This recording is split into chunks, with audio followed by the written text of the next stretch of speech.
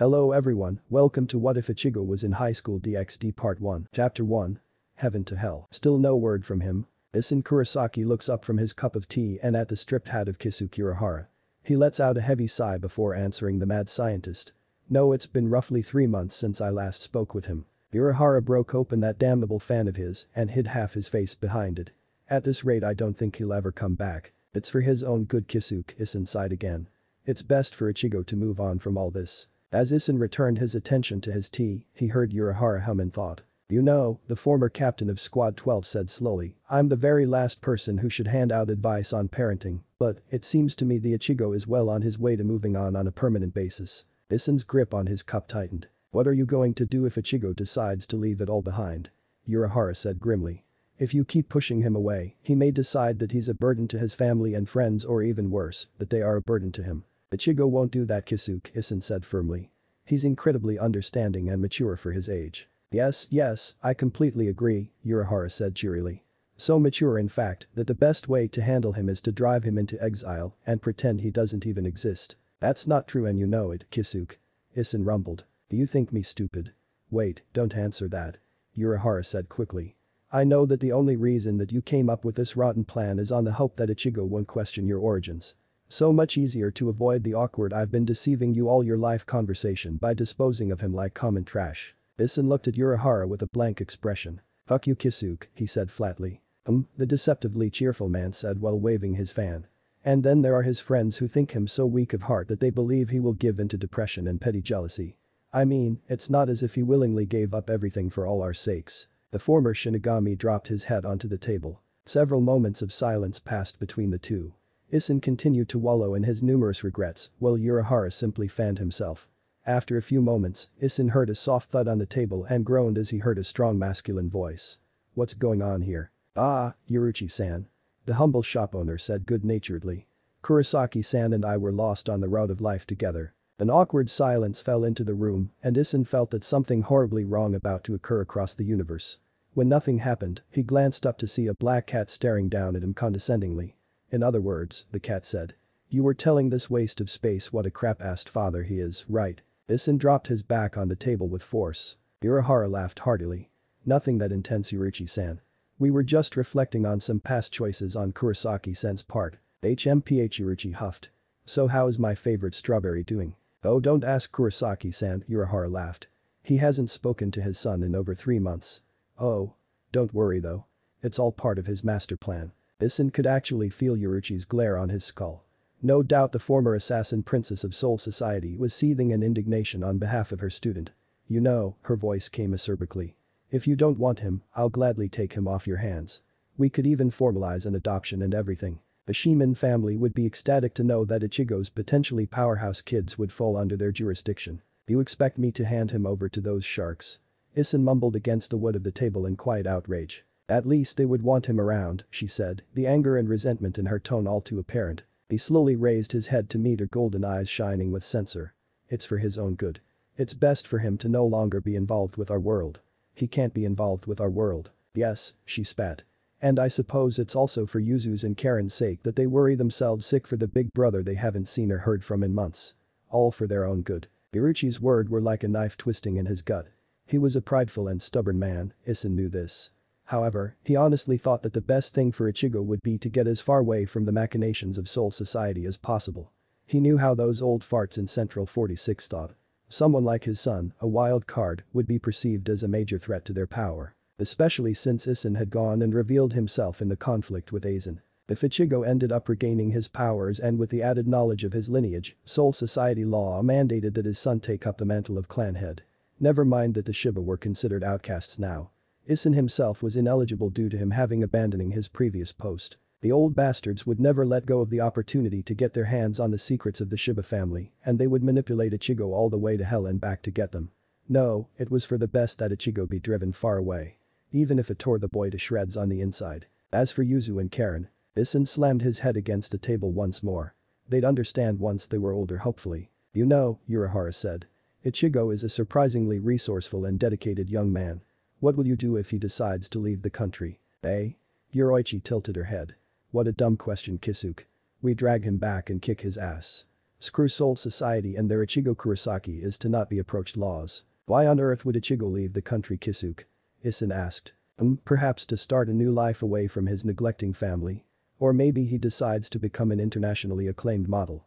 Who knows, really. Isin looked up and stared dumbly at Urahara. Ichigo? As a model? PFFT not a snowball's chance in hell. Irichi purred. I wouldn't mind if Ichigo went and did a catwalk in nothing but his underwear. Say what you will about that kid, but he knows how to rock his bod. Isin gagged as bile rose within his mouth. The images were only made worse by Yuruchi's all-too-masculine voice.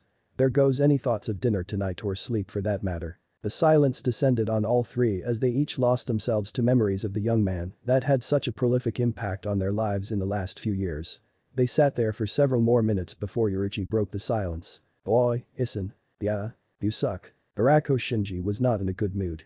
The reason being. The mountain of paperwork that laid unfinished on his desk. The damn things bred like rabbits and no matter how fast he finished them and moved on to the next pile, there would be all the more to take care of. Even locked up and sealed that bastard Aizen still giving me a headache. Aizen's treason, along with him leaving his lieutenant mentally unstable, left Squad 5 terribly disorganized and backtracked. Naturally, it fell to him to sort out all the problems as he had been stupid enough to reclaim his mantle as captain. What the hell was he thinking? Boy. Hinamori-chan. Got something here for ya, he called loudly. But no answer came. He looked up and around. Now where did his lieutenant end up? She was normally such a well-behaved girl and practically waited on him hand and foot. Getting up from his desk and maneuvering around the stacks of paper, Shinji muttered out, kids these days, I tell ya. Sliding the doors to his office open, he hollered out to the rest of his division. Any of you dunces seen Hinamori-chan? One of his subordinates cried back from somewhere.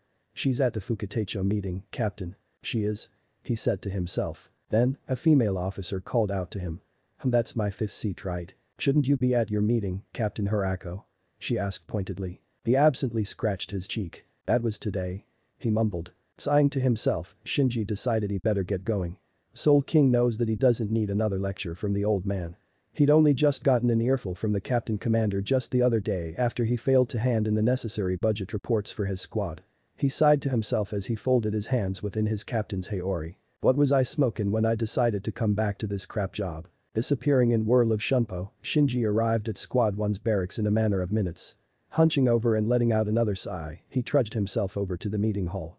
As he opened the door, he looked at the faces of all his fellow captains. Damn. You know you're late when Kenpachi arrives before you. You're late, Hirako Taicho. The stern voice of the captain commander vibrates through the air. Shinji subdued a shudder as the old man stared at him with steel. He knew that look. It meant he's in for another reprimand once the meeting was over. Shinji waved him off dismissively. Sorry. Took time to dig myself out of that pile of paperwork. On that note, since when is it protocol to file a report for a backed-up toilet in your squad's barracks? That earned him a few snickers as well as a few glares. Enough. Take your place. The oldest Shinigami barked. Yeah, he said as he strode over to stand opposite of the Kichiki kid. Now that was a captain who seriously had a major stick up his ass. The kid was a few centuries too young to be acting like the way he did. Don't know what went wrong with him. Used be a lively brat that chazzed Yuruchi all round. As the minutes ticked on, the captains discussed various things from resources to fighting between the squads and even the occasional need to redesign the uniforms. Most of it, Shinji yawned through. Although, he threw in his 2 cents every now and then. An hour into the meeting, it was interrupted by the sound of loud beeping. All heads turned towards the very end of the captain's line and looked at the 12th squad captain. Kuritsuchi was a creepy fuck all around. And the worst part was that the son of a bitch knew it too. So when he reached into his robes and began to pull out something, it was with good reason the adjacent captains edged away from him. Shinji watched with minor interest as he pulled out some sort of electronic pad and began scrolling through and punching away commands. Kuritsuchi Taichu. I have warned you against using your devices during meetings before. Now put it away. Sometimes, Shinji felt bad for the old man. It must feel like taking care of children at a daycare for him. The mad scientist hummed. Oh yes. My apologies, but it appears that an interesting development has taken place. Interesting? Yukitake asked from across Kuritsuchi. Yes, Squad 12's captain said while he continued to poke away at the thing. It seems Kurosaki Ichigo has gone missing. That turned a few heads. Missing? Rose said while immediately trading looks with his fellow visored. What are you saying, Kuritsuchi Taicho? The captain commander demanded. As of 37 minutes ago, all traces of Kurosaki Ichigo vanished from the living world. Initial scans show that he isn't in Soul Society or Hueco Mundo either. Yadumbus, Shinji dropped his forehead into his hand. What have you gone and done now? So where the hell is he? Kensei growled out. Craning his neck back at an unnatural angle, Kuretsuchi tapped his chin a few times with one of his elongated nails. Well, it may be that the former substitute Shinigami is being hidden by a third party, but considering he's of no value to anyone without his powers, I doubt that. So then what is it? Shinji asked, entirely losing his laid-back demeanor and becoming deadly serious. The most logical assumption. He's been eaten by a hollow. He touched the pick to the metal strings with his right hand, while his left hand slid up and down the neck, slowly fretting away a climbing melody. It was Chad who first introduced him to the guitar and taught him how to play. He had spent hours every day practicing what his best friend had taught him and soon began to pick up different arrangements from the internet. Learning classical blues from the likes of B.B. King to the alchemical monstrosities of Jimi Hendrix, he reveled in the beautiful sounds of the world's most popular instrument. It was a shame a near whole 2 years went by without him picking one up. The whole sordid affair with Aizen left him pursuing more aggressive troubles than leisure ones. Day in and day out, he threw himself into a hellish regime, fighting with demons both out and within. Blood, sweat and, perhaps, a few tears came down to the climax of his final showdown with the megalomaniacal genius of Sasuke-san. 3 years. That's how much time has lapsed since he gave up his powers. 3 years since he exchanged his powers for the final defeat of Aizen and the guaranteed safety of his friends and family. 3 years since he sentenced himself to the bleak and meager existence of a normal human teenager. His hands quickened their movements as the momentum of the sound built and the guitar began to screech and let out a sweet sound of bitterness. He was nearly 19 now and was close to finishing his first semester of college. Having made his decision to study under as a bachelor's of business administration, he left Karakura town and moved to the dorms of Tokyo University. Though his family and friends protested him leaving to live so far away, in reality, it was something they had secretly rejoiced behind his back. He wasn't stupid, he knew that they wanted him as far away as possible from the realities of his situation. Though why on earth they felt the need to isolate him and treat him as if he were made out of glass was beyond him. If there's one thing he couldn't stand, it was being pitied. And that was exactly what they were doing. His hands began to close across the metal-plated strings and the furor of the sound picked up. The slow sorrow picked up into indignant rage as the guitar roared in reflection of its master. His fingers, swift and deadly, churned soft fretting into cold shredding. They had taken to ignoring him. Chad, Uryu, Orihime, Tatsuki they all pushed him away, fearing that he would lose himself in melancholy if he were faced with everything he had given up. Even his own family began distancing themselves from him. His father, ever the idiot, practically ignored him when he was around the house. Perrin never talked to him anymore and she always ran off to Urahara's place, trying to keep her activities a secret from him. Yuzu was the same, except, instead of outright pushing him away, she would stare him distantly, as if he would fall to pieces any minute. His sisters, despite their best efforts, were never quite capable of successfully lying to him. Idiots, the lot of them. The ferocity of the guitar died down as his fingers calmed and his movements fell back into a strong and hollow riff. He closed his eyes in a silent sigh and tilted his head, letting the soothing sounds of his emotions wash over him. Ichigo Kurosaki never felt so entirely alone in his life, although he never held it against his friends and family as they were only doing what they thought best for him. Even if they were doing it in the most retarded way possible. His time in the Dangai, the year he spent in constant conflict with himself, left Ichigo older, wiser and, perhaps yes, more world-weary. Though he liked to consider himself the same person he had always has been. Still, Ichigo was never one to hold grudges. He had long since decided to move on with his, now all too human, life. No point trying to chase after something he never should have had in the first place. It was one of the reasons he had yet to demand answers from his father regarding his questionable human lineage. Yet, despite his acquired maturity and patience, it still hurt to know that the very people he had fought and died, twice in fact, for were pushing him to such a great distance. Such was his lot in life. As his hands came to a steady slow, he muted the hum of the music on one last powerful note before silencing the whole surge of emotions with his palm. Opening eyes marred with a distant sadness, Ichigo let out a soft sigh before taking his guitar overhead, unplugging it and placing down on its rack. He leaned down and flipped his amp off. As he stood, he let out another sigh and ran a hand through his hair. Playing his music always left him in a sober mood. Staring up at the ceiling, Ichigo let out a soft yeah. He decided that he could use a nice hot drink to go hand in hand with his mellow thoughts. Going into his bedroom, he quickly threw on a change of clothes. While Ichigo never considered himself to be one of the popular kids, he always dressed fashionably whenever he went out. He put on dark gray jeans that were faded, a light beige shirt and a black leather jacket with a fur collar. As Ichigo moved to grab his keys off the dresser, he caught sight of his reflection in the mirror. Instinctively, his hand moved to fiddle with a lock of his orange hair. He had let it grow out and it was now shoulder length and messily fell over his eyes. With a shake of his head, he flicked his bangs away and looked deep into the reflection of his eyes. An unfathomable depth in his brown eyes fully exhibited the burden of his now powerless soul. Walking out his apartment, he locked the door and made his way down the dorms and went out into the light of the now setting sun. A despondency washed over him as he remembered the similar colors that preceded the death of his mother. The sudden pain tore its way through Ichigo and he clutched his chest tightly. For the past few months, he'd been experiencing a chronic pain through his body. It wasn't serious as it only lasted a few minutes and quickly away, but lately, it had been coming up more frequently. As Ichigo resumed walking, he quickened his pace as he didn't want to linger out in the dark for too long. Knowing what he did, he had no desire to run into a hollow that he had no chance to defend himself against. Granted, he doubted he was in true danger as the paranoid bunch that the Soul Society were would leave him without supervision. No doubt, they would be keeping a keen eye on him if he ever presented even a kindling of his old power. Urahara said that it was perhaps a blessing that he lost his powers, as Central Room 46 would never have allowed him free rein after his victory over Aizen. However, despite all this, Ichigo wasn't about to walk into any form of danger as vulnerable as he was currently. Luckily, the coffee shop wasn't too from the dorms as it was built on campus to cater to the needs of the numerous college students. Within a few minutes he arrived at his destination and took a place in the line. The line was somewhat long as it was a popular destination for all the students, so he passed the time by absently tapping his foot while formulating guitar licks in his mind. The one thing that really distracted Ichigo from his lost abilities, aside from the mountain loads of homework, was his music. As the number of people in front of him dwindled, Ichigo finally arrived at the counter. "Ah. Kurosaki-san. Are you getting the usual?" Ichigo blinked in surprise at the man behind the cash register before smiling cordially.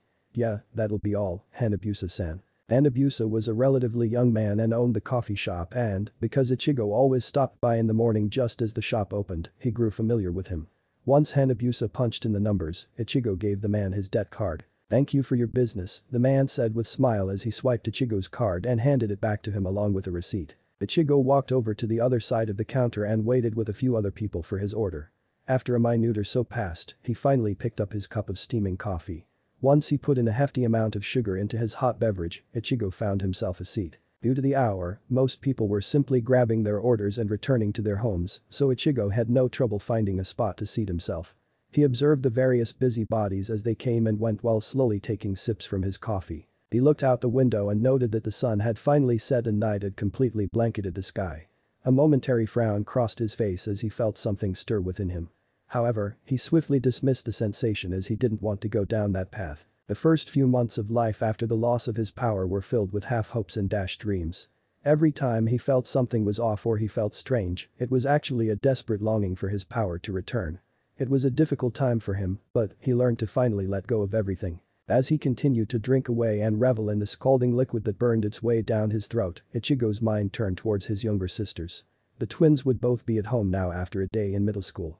Karen, for all her brashness, was a puddle of goo when it came to her older brother. He knew how much she looked up to him and, undoubtedly, his absence was weighing heavily on her mind.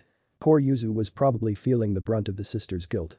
She was never anything but gentle and compassionate. Taking a long draw from the plastic cup, Ichigo drained the entirety of its contents.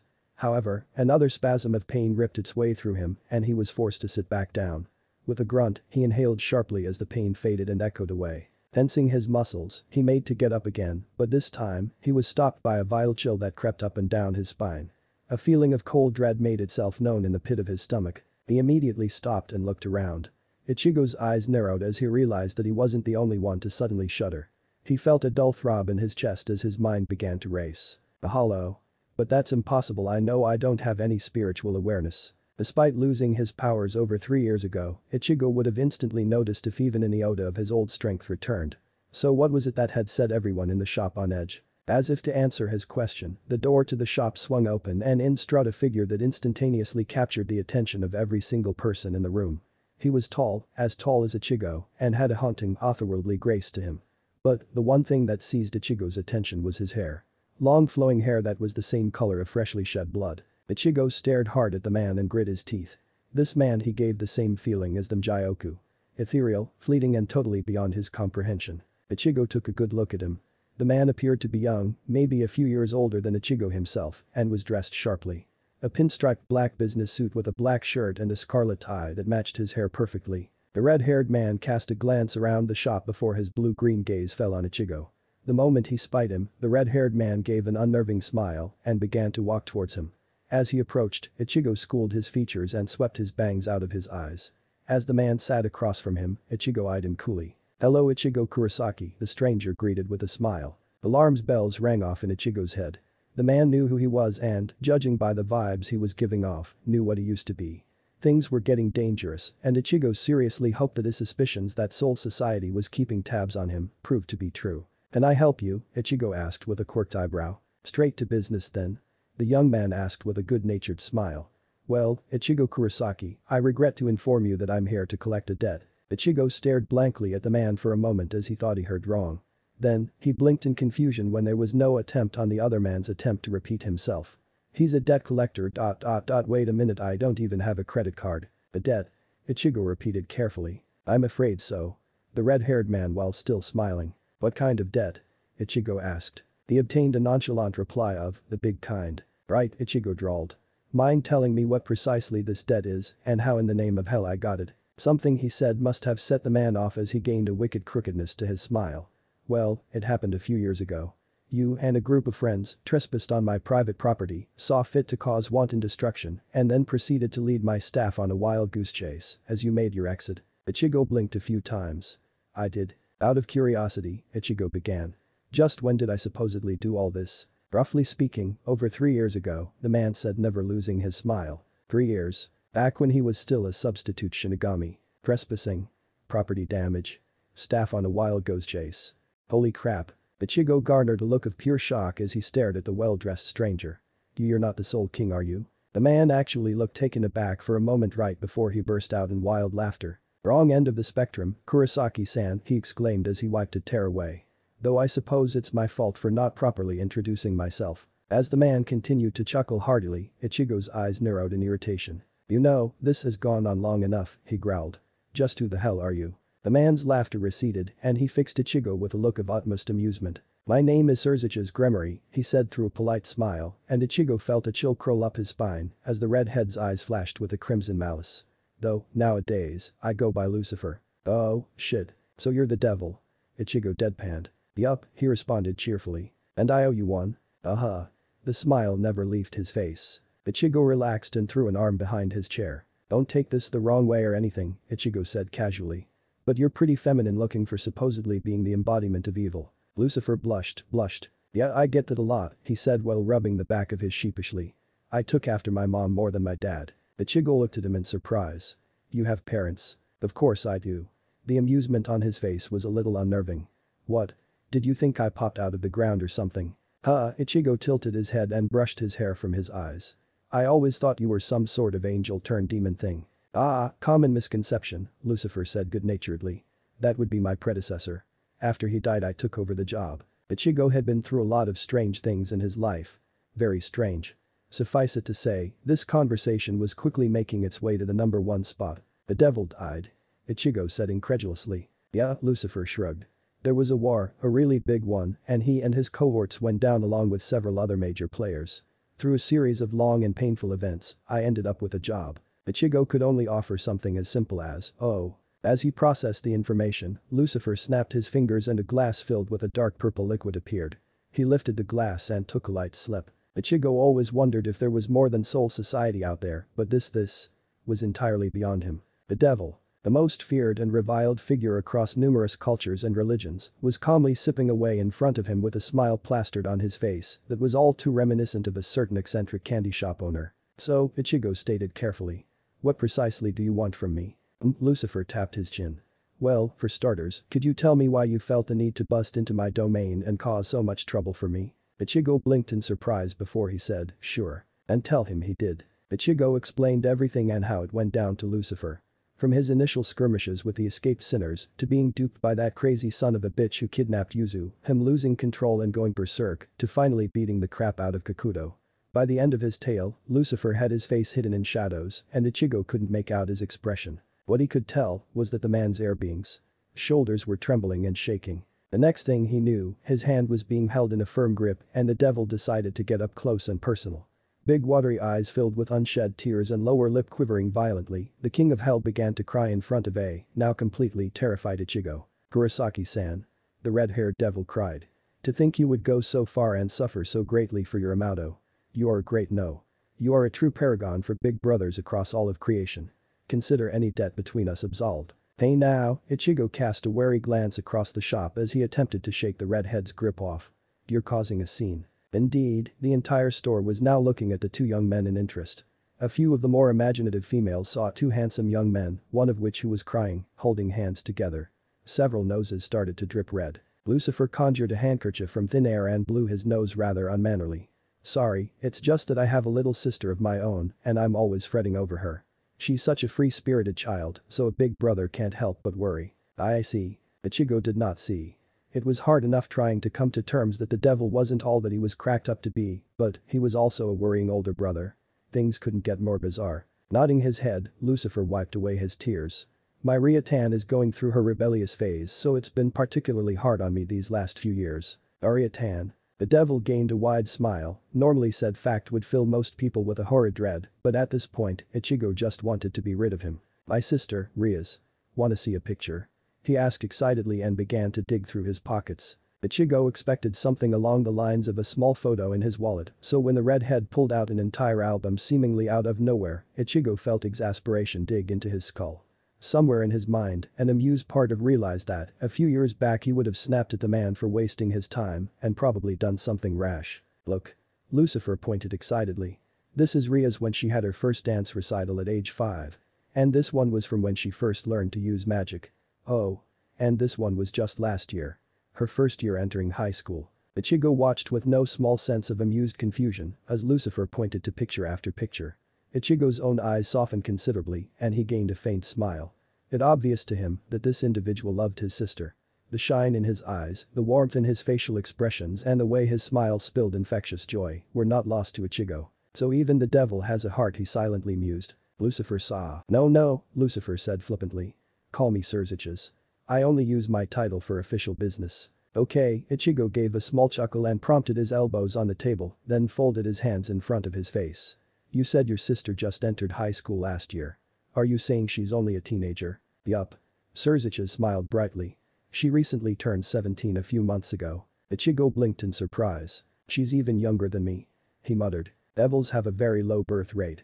A couple will most likely have 2 or 3 children over the span of several centuries." "Yes, devils," Surziches said and continued at Ichigo's look of confusion.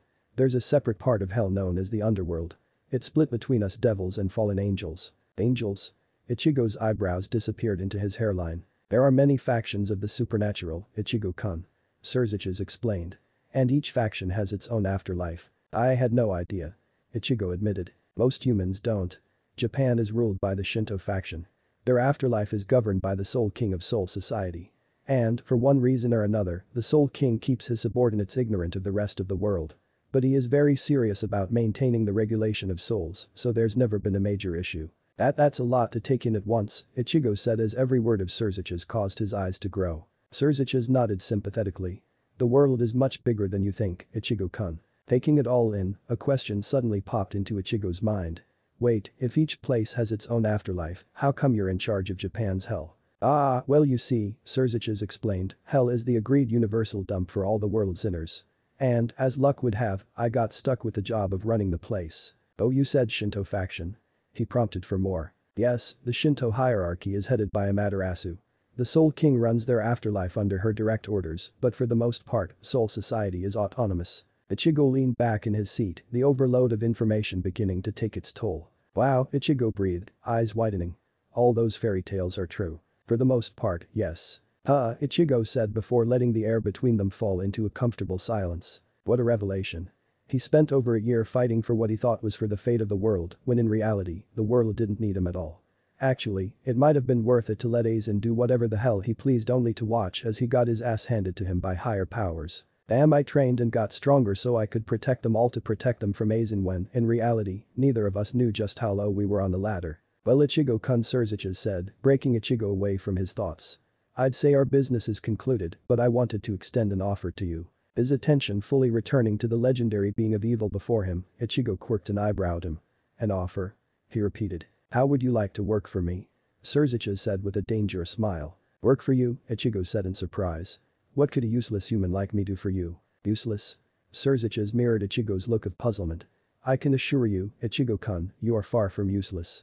And as for human, well, I could make you into a devil. That's exactly when Ichigo knew to back out. Sorry Surziches-san, but I don't plan on giving up my humanity for anything. Now Ichigo could staunchly believe that this man was the devil of legend. Surzich's eyes flashed and gained a predatory glint. I can give you anything you want, you know. Sorry Surziches-san, but I have to refuse your kind offer. Yeah, Ichigo was actually being tempted by the Prince of Hell himself. Screw every hollow in existence. This was infinitely more terrifying and, strangely enough, exhilarating. Not even for riches. Surziches tempted. For all the women in the world. A chance to cure your illness. A chance to conquer a nation or to even become immortal. Ichigo shook his head. No, and wait a minute, what? What do you mean illness? Surziches smirked at him. Give me some credit, Ichigo-kun. Do you honestly believe that I, the ruler of the underworld, wouldn't notice your sickness when the source of it is my own realm? Ichigo looked flabbergasted. What are you talking about? Smirk faltering, Surziches said, you don't know. Know what? Ichigo nearly yelled. Surziches looked absolutely horrified and Ichigo knew right away that, when the devil makes that kind of expression, shit's about to hit the proverbial fan. Ichigo-kun, you're dying. He whispered. His words took some time to sink in, but Ichigo heard them loud and clear. He would have denied the assumption. He would have raged at the absurdity. But deep down, through that intuition which developed in countless life and death moments, Ichigo knew that Surzich's words rang true. The random spasms of pain made all too clear to him. Eyes horrifically wide, fingers numb with cold reality, Ichigo's hand trembled as he slowly brought it over his chest. He felt the dull beat against his ribs and wondered how long he'd been dying without him even realizing it. He asked the only question that he could think of. How? His voice barely above a whisper. Surzich's eyes had a shadow creep over them and Ichigo recognized that despite his almost childlike demeanor, this man was old. When you entered hell, Surziches began softly. You were given power by the Kushinada. You accepted the energies of hell into your soul. The kind that leave a permanent mark and don't go away. That long huh? Ichigo thought wistfully. While you remained a Shinigami, your powers contained the dormant particles of hell. However, the moment you returned to being human. I never stood a chance, Ichigo finished for him. Surziches nodded sadly. How long do I have left? Ichigo asked solemnly. Surziches shrugged. I can't be sure, but I'd say anywhere from a year to 3. And the chance of a cure? Ichigo asked but not getting his hopes up. His eyes slowly dimming and a dark mirth settling in at the irony of his situation. Killed by sickness of all things. Early on, perhaps, it could have been possible to quarantine hell's power within a small portion of your soul or even purify it, but now, it's spread too far. For all intents and purposes, hell has claimed your soul. You said that you could cure me, Ichigo suddenly asked sharply. Surziches gave him a piercing look. Are you sure? You seem pretty adamant about remaining human. Carefully, going over his words in his mind before speaking them, Ichigo said, what would change if I became a devil? Your physical capabilities would be greatly enhanced. Surziches hummed. You'd gain the capacity to learn magic. Certain humans have also exhibited an increase in comprehensive capabilities. Your lifespan will increase to a devil's natural one. That doesn't sound all that bad. Ichigo said in wonder. Admittedly, anything even remotely holy would bring about a great deal of pain by association or touch. If you plan on getting married in a church then please throw those plans away. Surziches hummed to himself. Ah yes, angels and fallen will generally attack you on sight. And every reincarnated devil has experienced an increased desire to sin. Will I be able to see my family again? Ichigo asked quickly. Of course, Surziches said. On your days off that is. Ichigo's brow furrowed in confusion. Days off. As I said, you'll be working for me. Think of me as your employer. Oh. Surziches tapped a table with a single finger and a chessboard appeared. Ichigo looked down in curiosity as he noted that one side of the board was empty of any pieces while the other side had a full set that glowed an ominous red. Then he noted that the pawn piece all the way at the right end of the board was pure black and looked like a twisted spire of metal. These are what are known as evil pieces. Surziches smirked. Evil pieces? Ichigo asked. It's how devils reincarnate other species. Surziches explained.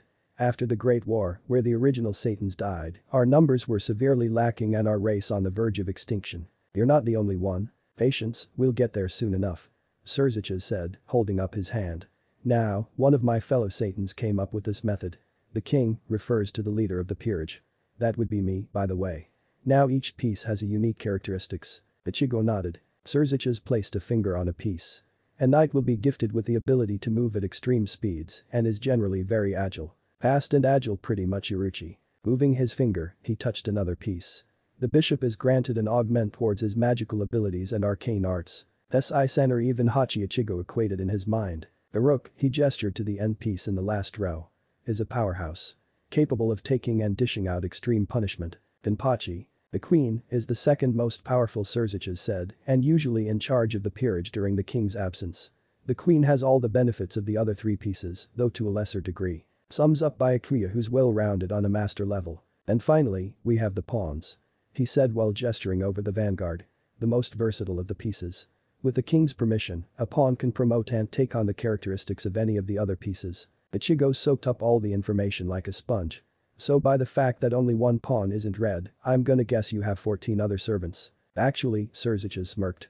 I only have a total of 7 servants. You're going to make number 8. I don't follow. Ichigo stated, his brow furrowed. Depending on the strength of the potential servant, Surziches specified, they may take up more than one piece. My knight and bishop used up both their respective pieces. And I only have 2 pawns that used up my other 7. Ichigo's mouth twisted on a sour note. So I'm only worth 1 pawn then. This, little beauty, he said holding up the untaken pawn, is what is known as a mutation piece. It's an extremely rare piece that is more valuable than any other. They are generally reserved for extremely powerful pieces. Luckily, they're easy enough to get when your best friend from your childhood invented them. You're going to waste it on me? Ichigo asked incredulously. I'm starting to think you have insecurity issues, Ichigo-kun. Surziches chuckled quietly. Trust me. You're far from worthless. Ichigo rubbed the back of his head awkwardly. He never was comfortable with praise. As I've said, Surziches continued. You have hell itself flowing through your soul currently.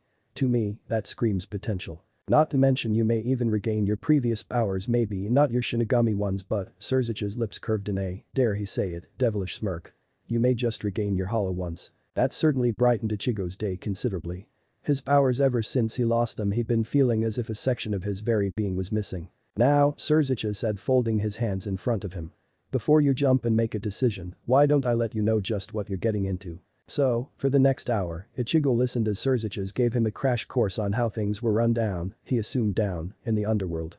The nobility and the 72 pillars, the different tiers of devil rankings and the rating games. He even told Ichigo what would be expected of him as member of a Satan's peerage. The pressure and scrutiny that would be heaved on him. The duties he would have to perform and what level he would have to perform them. And most importantly, the level of power and strength he would have to maintain and show at all time. Oh, Surziches said. I forgot to mention one last thing. Ichigo gave him a questioning look. Due to your unique situation and affinity to hell, I may ask you to manage the sinners and even track down a few escapees every so often. Does it happen often? Ichigo asked, his own foul experience with the situation. Every now and then, we get some sort of idiot necromancer trying to dig too deep. I normally assign the cleanup job to whoever's territory is closest, but we'll make it part of your official duties. Lucky me, Ichigo said dryly. Oh, don't be like that, Surziches smiled. We can even give you a cool epithet. How about the Overseer of Hell? Or the Hunter of the Damned? Oh. I know. The Sinful Strawberry. That last one sounds like a porno, Ichigo said flatly. Surziches adopted a thoughtful countenance. It does, doesn't it? After a few seconds, they both doubled over in wild laughter. Several moments later they both straightened and Ichigo locked eyes with Surziches, who rested his cheek against his fist. So how about it, Ichigo-kun? What do you say? Surziches reached down with his other hand and picked up the black piece and slightly held it out to Ichigo. Would you join the Surziches, Lucifer? Ichigo stared hard at the glistening piece of metal in Surziches' hand. On one hand, he would be giving up his humanity and possibly leaving everything behind for good. On the other hand, said life was drastically cut short and Surziches was offering him life as well, his powers back. Ichigo laughed suddenly as he blew bangs from out his face. It's so cliché. I'm actually making a deal with the devil. Just wait until we get to the dancing. The devil said with a smirk, and it wasn't lost on Ichigo on how Surziches' eyes began to redden. Ichigo reached out and just as his fingers were about to touch the twisted metal, he pulled back and averted his gaze from Surziches. The devil didn't say anything and Ichigo was left to stew in his thoughts. The cold dread of rejection if any of his family or friends found out gnawed him painfully. He closed his eyes, a crushing darkness falling on his soul. The ultimate irony as one already existed within and was slowly eating away at him. Is it wrong? Ichigo whispered uncertainly. To want to live. The lover of life is not a sinner, Ichigo, Surziches said smoothly. Taking a deep breath, Ichigo recalled his very first lesson as a Shinigami. Why do you run, Ichigo? You still have not called on me. Face forward, Ichigo. You should be able to hear it now. That which blocks your ears is worthless fear. The enemy is one, you are one. What is there to fear? Cast off your fear. Look ahead. Move forward. Never stand still. Retreat and you will age. Hesitate and you will die. Shout. My name is. Ichigo reached out with the faintest of smiles, his resolve unwavering, and he let out a soft whisper, Kurosaki Ichigo. There was a flash of brilliant crimson. How's he doing? He said as he approached the bed. Surziches watched on as his wife wiped his newest pawn's brow with a wet towel. Grafia did not look up and continued looking after the boy. The change is gradual, but it is happening. He caught a glimpse of her face and saw that her lips turned in a frown. He didn't say anything and walked over to a large window. He leaned his back against the glass and craned his neck to look at the two moons in the underworld sky. After a moment, his wife called out to him. Surziches. He intoned as he looked over at her. She was looking at him while gently brushing the youth's hair back. Lucky brat, Surziches, though, with a twinge of amusement. Looks like Grafia found another kid to fuss over and she hasn't even properly met him yet. Why hasn't he changed yet? The transformation should have been immediate. Surziches put on a thoughtful look before returning to look at the moons. Tell me, Grafia, do you know the difference between a warrior and a soldier? Huh? Obviously she was startled by the abrupt change in subject. Ichigo-kun is a soldier. He fights to protect. Devils by nature are a warrior race. We fight to conquer. He looked back at his wife and gave her smile. Right now, he is in a desperate battle in his very soul. Trying to find the path he needs to walk. Did you know this would be happening?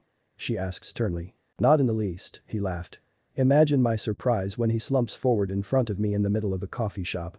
Half the humans were looking at me as if it were my fault. Technically speaking, it was your fault, Lord Surziches. She fixed him with a glare. And what have I told you about making a scene in public? Hey, Surzich said. I don't want my maid. I want to speak to my wife. You will get the chance to speak with her when she decides that you've grown up. But Grafia, he said, reverting to a childlike demeanor. I love you so much. Why wouldn't you reciprocate my love? Surziches Sama, Grafia glowered as she gained a tick mark. Faster than she could see, Surziches appeared behind her and wrapped his arms around her waist. It's not fair how tender you were being with Ichigo-kun and how cold you're now being. Why?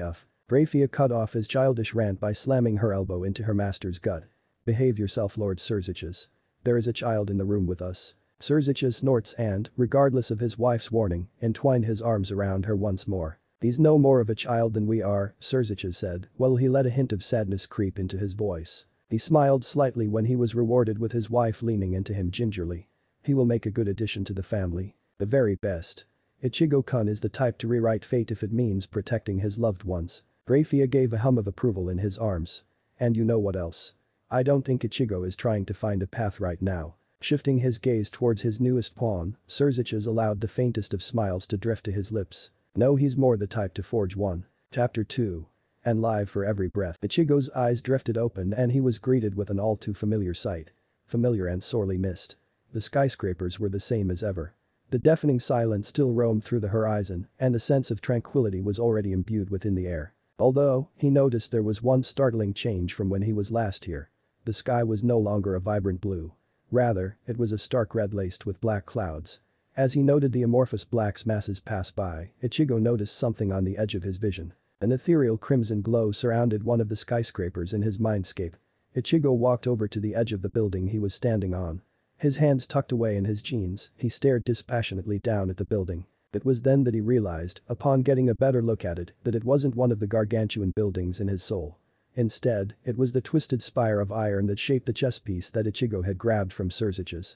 It was the pawn piece, the one Surziches had called a mutation piece. Quite the eyesore, ain't it? Ichigo twisted his waist and cast a glance over his shoulder. White robes lined with black fur, bone-white hair falling to the back of his knees, and a skull-like mask with curved horns and tribal markings. A pale imitation of Tensa's Anjetsu in his left hand. Exactly the same as he was 3 years ago. Was wondering when you'd show up, Ichigo said with a nostalgic quirk of the lips. Alabaster fingers rose to the chin of the mask and tilted it back. The all-too-familiar wolfish grin and flash of teeth were, strangely enough, comforting to Ichigo. He turned back around to observe the changes to his soul. Hey, don't go ignoring me now. This is our long-awaited reunion. Ichigo's lips quirked as he could hear the scowl in his hollow's voice. The damn thing hadn't changed one bit. Which was a bit disconcerting as Ichigo felt that a reflection of his soul should have matured along with him. Unless he really hadn't changed in the last 3 years. Where's the old man? Ichigo asked unconcernedly. "Ha?" His hollow exclaimed. "Seriously? That's the first thing you're gonna ask me? It's barely been a minute and you're already pissing me off." Ichigo turned around and rolled his eyes. Perhaps he did grow up and just shoved all his immaturity to his hollow. "Well," Ichigo sighed. "Might as well do this." The hollow blinked a few times. "The hell you talking about?" Ichigo closed his eyes and held out his hand. His inner world responded. Behind Ichigo, the massive representation of Surzich's hold on his soul gave off an even stronger light. The wind picked up in the mindscape and the dark clouds drew themselves forward and spiraled towards Ichigo's outstretched hand. In a rush, the black vapor began to condense itself in his hand. Ichigo opened his eyes and beheld a single black double-edged sword. He examined it closely as the metallic sheen reflected light. Ichigo cast his gaze back towards the sky. Without the clouds, a mercurial moon hung onto the crimson sky. "Holy shit, that's creepy as fuck," he heard his hollow exclaim. Though Ichigo would normally agree with the sentiment, he actually thought that it was quite appropriate. The silver moon was a perfect reflection of the hollow mask he donned in his fight with Aizen. After staring for a few seconds, Ichigo went back to examining his new blade. It was wider than Tensa's Anjetsu by more than an inch and perhaps longer by half a foot. It was also quite heavier. The most startling difference, though, was the lack of a guard. It only consisted of a hilt wrapped in black cloth. Ichigo twirled the new blade in his hands and gave a few experimental swings. Ichigo smirked. Drawing from the depths of the blade, as he would have done if Zangetsu were still in his possession, a dark wellspring of power answered and surrounded him in an aura of pure malevolence. His brown eyes glimmered a deep red and Ichigo flashed out of existence. The hollow barely had time to react as Ichigo's black steel crashed into Tensa's Zangetsu. Power flared from both of them as the weight of Ichigo's attack crushed the ground beneath them. The hollow's surprise was momentary and, quick enough, a maddening grin spread across his face. Crimson Ryatsu exploded and the hollow pushed back against Ichigo. The sheer friction and collision of their aura caused flames to randomly flicker about them, sparks fly and tendrils of electricity to flare. "Ahahaha." It laughed maniacally. "Oh, you've definitely changed for the better. Show me more." The corners of Ichigo's lips curved in answer as his darkened blade bled power. "Jitsuga." The hollow's golden eyes widened. "Oh fuck yo. Tenshim." Surzich's noted with amusement that Ichigo's body began to leak demonic power and a translucent veil of red light blanketed his newest pawn. Grafia threw him a concerned glance, but he simply dismissed her worries with a smile. He raised a hand and a small green glow covered the tip of his index finger. He drew a small magic circle in the air and nodded contently. "There," he said. "That should keep any residue from damaging his body by accident." Grafia bit her lower lip. "This is quite unusual." "He's quite the unusual young man," Surzich's chuckled. "But that's where his strength lays, I think. I do believe that unconventionality is the norm for him." Husband and wife stood in silence as they observed Ichigo transition between the realms of life and death. Surzich's stole a glance at his beloved and suppressed a quirk of his lips as he witnessed the obvious maternal distress in her eyes. Mothers will forever fret over children in distress. Whether they be their own or not. Oh yes. Ichigo-kurosaki would make a wonderful addition to his family. "Grafia," he continued when she turned towards him. "Would you be a dear and continue to watch over Ichigo-kun? I have to pay Serafal a visit." Confusion briefly flitted across her eyes, but she quickly nodded her head. "Thanks." He bent down and brushed his lips against hers. "I'll be back in a couple of hours," he murmured. He caught one last gaze of Ichigo breathing evenly on the bed before sinking into a magic circle. Soon the young man would awaken and need his help in adjusting into his new existence. Today was turning out to be a very good day. Now all that was left to do was get Serafal to help him come up with a viable excuse to explain to Amaterasu why he just stole her favorite human. Even as his clothes were torn and ruined, as his body stood marred by bleeding wounds and his bones crept with exhaustion, Ichigo couldn't help but feel a sense of rightness over the entire situation. Too long, he lamented. The screaming of steel. The tang of blood. The flow of death. Exhilarating. There was no better feeling for life when on the line towing death. That sheer rush's power gripped his heart and set it beating in thunder. The numbing of his mind, the need to strive. It was survival made manifest. The will to live. He missed it. It was that part which had become so incumbent to his lifestyle. That peace which he was forced to give up for the sake of that which he treasured. It was his again. He had it back. Instinct. Tensa's Anjetsu was a blur as it barely missed carving out his throat. The hollow cackled even as its white robes were stained with blood. Both its own as well as Ichigo's. Ichigo was forced to duck and weave as a wild barrage of stabs were aimed at his head. He twisted on his foot, barely avoiding the point of the white sword piercing his eye. The hollow quickly changed its own footing and the stab became a swing that threatened to decapitate him. Black steel screeched against stanch white as he brought up his arm. They quickly changed their stance and gripped their respective weapons with both hands, pushing against one another in a lock of blades. Sweat and blood caked the grips of each sword, even as their masters poured more and more power against one another. Leaning his mass into the struggle, a distant memory surfaced to the front of Ichigo's mind. He loosened one hand from his sword even as he suddenly began to lose ground and pointed one finger into the hollow's bewildered face. "Zero. Mawau. You can't be doing these kinds of things, Surziches-chan." The bubbly little leviathan glowered at him from behind her desk. A desk which, he noted with envy, lacked any paperwork. Of course, the numerous secretaries and interns running around behind him were probably to thank for that. He sighed internally. Shame Grafia would never let him get away with something like that. "I've already explained it to you, Sarah. He was already claimed by hell." "Is it really such a big deal?" I went one step further. "It is." Seraphil childishly pummeled her desk with her small fists. "Why?" he asked with a tired sigh. She gave him a pout and said, "It gives me more documents that I need to sign, that's why." "Sarah," he said exasperately. Fine, she snapped as she stood up from her chair. Everyone. All of the numerous staff of the Foreign Affairs Department stopped their mad rush to deal with Seraphil's responsibilities and looked at their leader. Out. There was loud stamping as all the devils who were employed by Seraphil's part of government quickly vacated her office. As soon as the office doors shut with a click, the childlike Satan fixed him with a glare and huffed as she sat down. Her form shimmered, and where once the infamous magical girl Leviathan sat was now a tall woman of hunting beauty and long silken strands of raven black hair that fell to the back of her knees. Surziches raised an eyebrow as he saw that all his old friend was wearing was a racy black gown of sheer lace and silk. "I really hate taking this form." Her voice no longer girlish and instead husky and throaty. "It's so uncute." Her perfect nose wrinkled in distaste. Surziches' emeralds locked with Seraphil's shadowed azure. "It was a political shitstorm when your boy went on a rampage in hell, Surziches," she said, getting to the topic at hand. "The elders were all clamoring for us to take an overtly aggressive stance." Surziches grimaced. He remembered all too well the calamity from 3 years ago, considering he was the one who had to clean it all up. It was only made worse when the Shinto faction claimed that they held no responsibility for the kid's actions as he was, all too human. Even worse was Amaterasu claiming that he was under her divine protection and that no action could be taken against him. "I've already dealt with the elders, Sarah." Surziches dropped his chin onto folded hands. "They haven't any right nor authority to complain.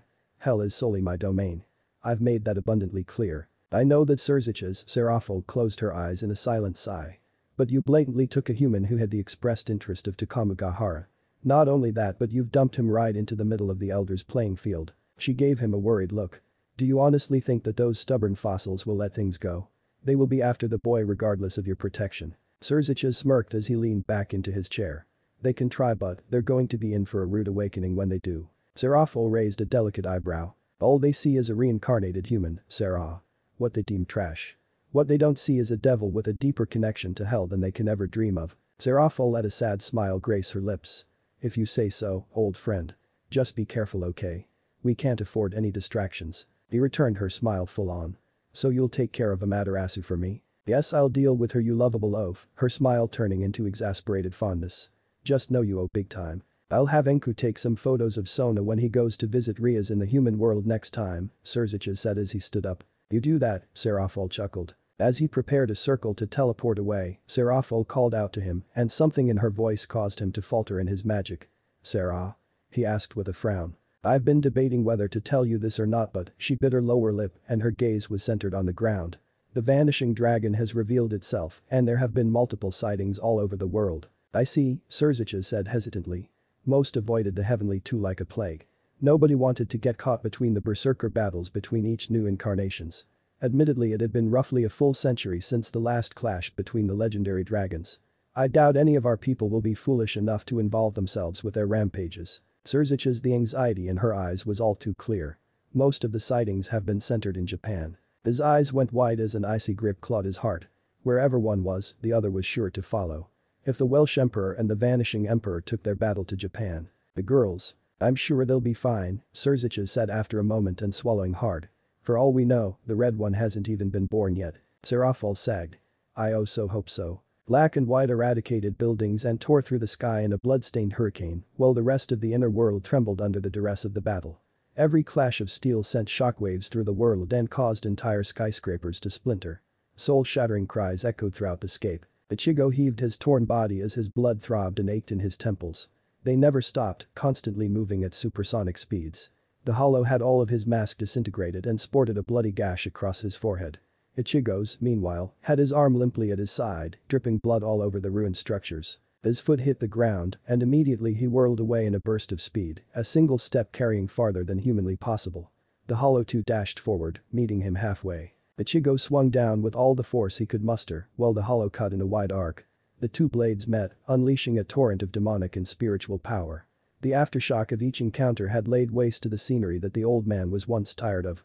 All that remained was the jagged piece of twisted metal that represented the devil's hold on his soul. The mutation piece and the macabre moon that looked down at the two combatants. Back and forth, their weapons met, their souls rang in discordant harmony.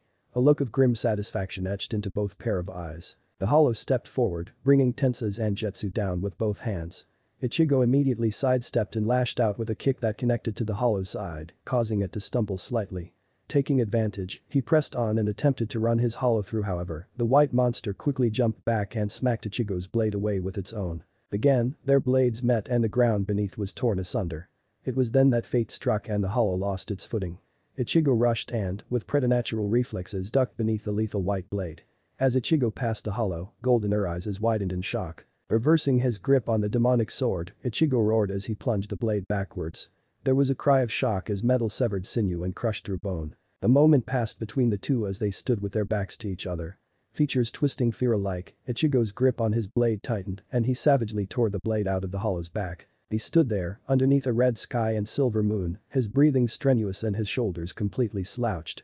His gaze flitted across the horizon. Devastation and ruin lay as far as the eye can see, yet he couldn't bring himself to care. For the first time, in a very long time, Ichigo felt entirely and wholly free. Exhaling loudly, Ichigo turned around to see the Hollow spread eagle on the crumbling ground. A crimson blanket pooling beneath it. As both labored in their breathing, gold and ruby locked gazes. Even as their swords had contested their wills, their eyes voiced their souls and, what seemed to be an eternity passed, between the two. Zangetsu. Ichigo breathed out, his brow furrowing. The Hollow laughed, only to fall into a coughing fit. Erg figured it out, did ya? Took you damn well long Enu Herc. Blood sprayed from its mouth. Where is he? Ichigo asked, near casual. Zangetsu rolled his head on the floor and Ichigo followed his line of sight to the colossal mutation pawn piece. He was different. Wasn't Shinigami nor was he Hollow. Don't know where he went, maybe cause you ain't human anymore. Ichigo let the word sink and realization floored him. Are you saying he was? Zangetsu chuckled, only to be rewarded for his effort with more coughing. How is that possible? Ichigo mainly said to himself. Hell if I know, but I'll tell you this, the old man'd be ridiculously happy if he were here now. Because I kicked your ass. Zangetsu scowled. No, you jackass. What was the last thing we said to you before we taught you the final Jutsuga Tenshin? What I want to protect is you, Ichigo. Your dumbus finally got it, you finally starting to fight for yourself. Zangetsu had a massive grin on his face, even as his body began to disintegrate. Try not to get yourself killed now, you hear? Yeah, Ichigo said, a small smile on his face. I get you. HMPH, and Zangetsu faded away. Ichigo stood still as the remnants of his Zanpakutum swirled about him before slowly settling onto and merging with his new sword. There was a flash of white light and Ichigo let blissful oblivion take him. Looks like he's finally starting to come out it, Surziches noted as Ichigo's power ceased to flare and began to settle down. With a wave of his hand, he undid the seal he placed on the young man's body and, almost immediately, Grafia was by his side. Surziches chuckled and joined his wife as he observed Ichigo's eyes begin to flutter. His young pawn stared at the ceiling for a moment before letting out a groan and putting a hand over his eyes. His smile widening, Surziches asked, hey there. How are you feeling? Uncovering his eyes, Ichigo's eyes flickered to the red-headed devil, to Grafia and then back to him. How long? Eyes shimmering in amusement, Surziches answered. Were you out? A little under 11 hours. Ichigo let out another groan and made to sit up. There goes my morning financial analytics class. Grafia put an arm on Ichigo's shoulder to steady him. Surziches lightly snorted, I'm sure you'll manage. As Ichigo stood up, he fumbled and both Surziches and Grafia reached out to keep him standing. Easy there, Surziches said softly. Don't overdo it. Your body still needs time to adapt to its new adjustments. Ichigo fixed his gaze to Grafia. Sorry about this, he said with a sheepish smile. I'm Ichigo Kurosaki, by the way. Grafia acknowledged him with a nod. Grafia Lucifuge, queen to Surziches Lucifer and mate of the Gremory family. Then, with a fleeting smile, she added. It's of no trouble. She's also my wife, Surziches sighed as he set Ichigo back on the bed. Yet she always chooses to forego that one in her introductions. Ichigo let out a small laugh, but Surziches had to force himself not to react as Grafia sharply stepped on his toes. Do you remember what I told you about the peerage system?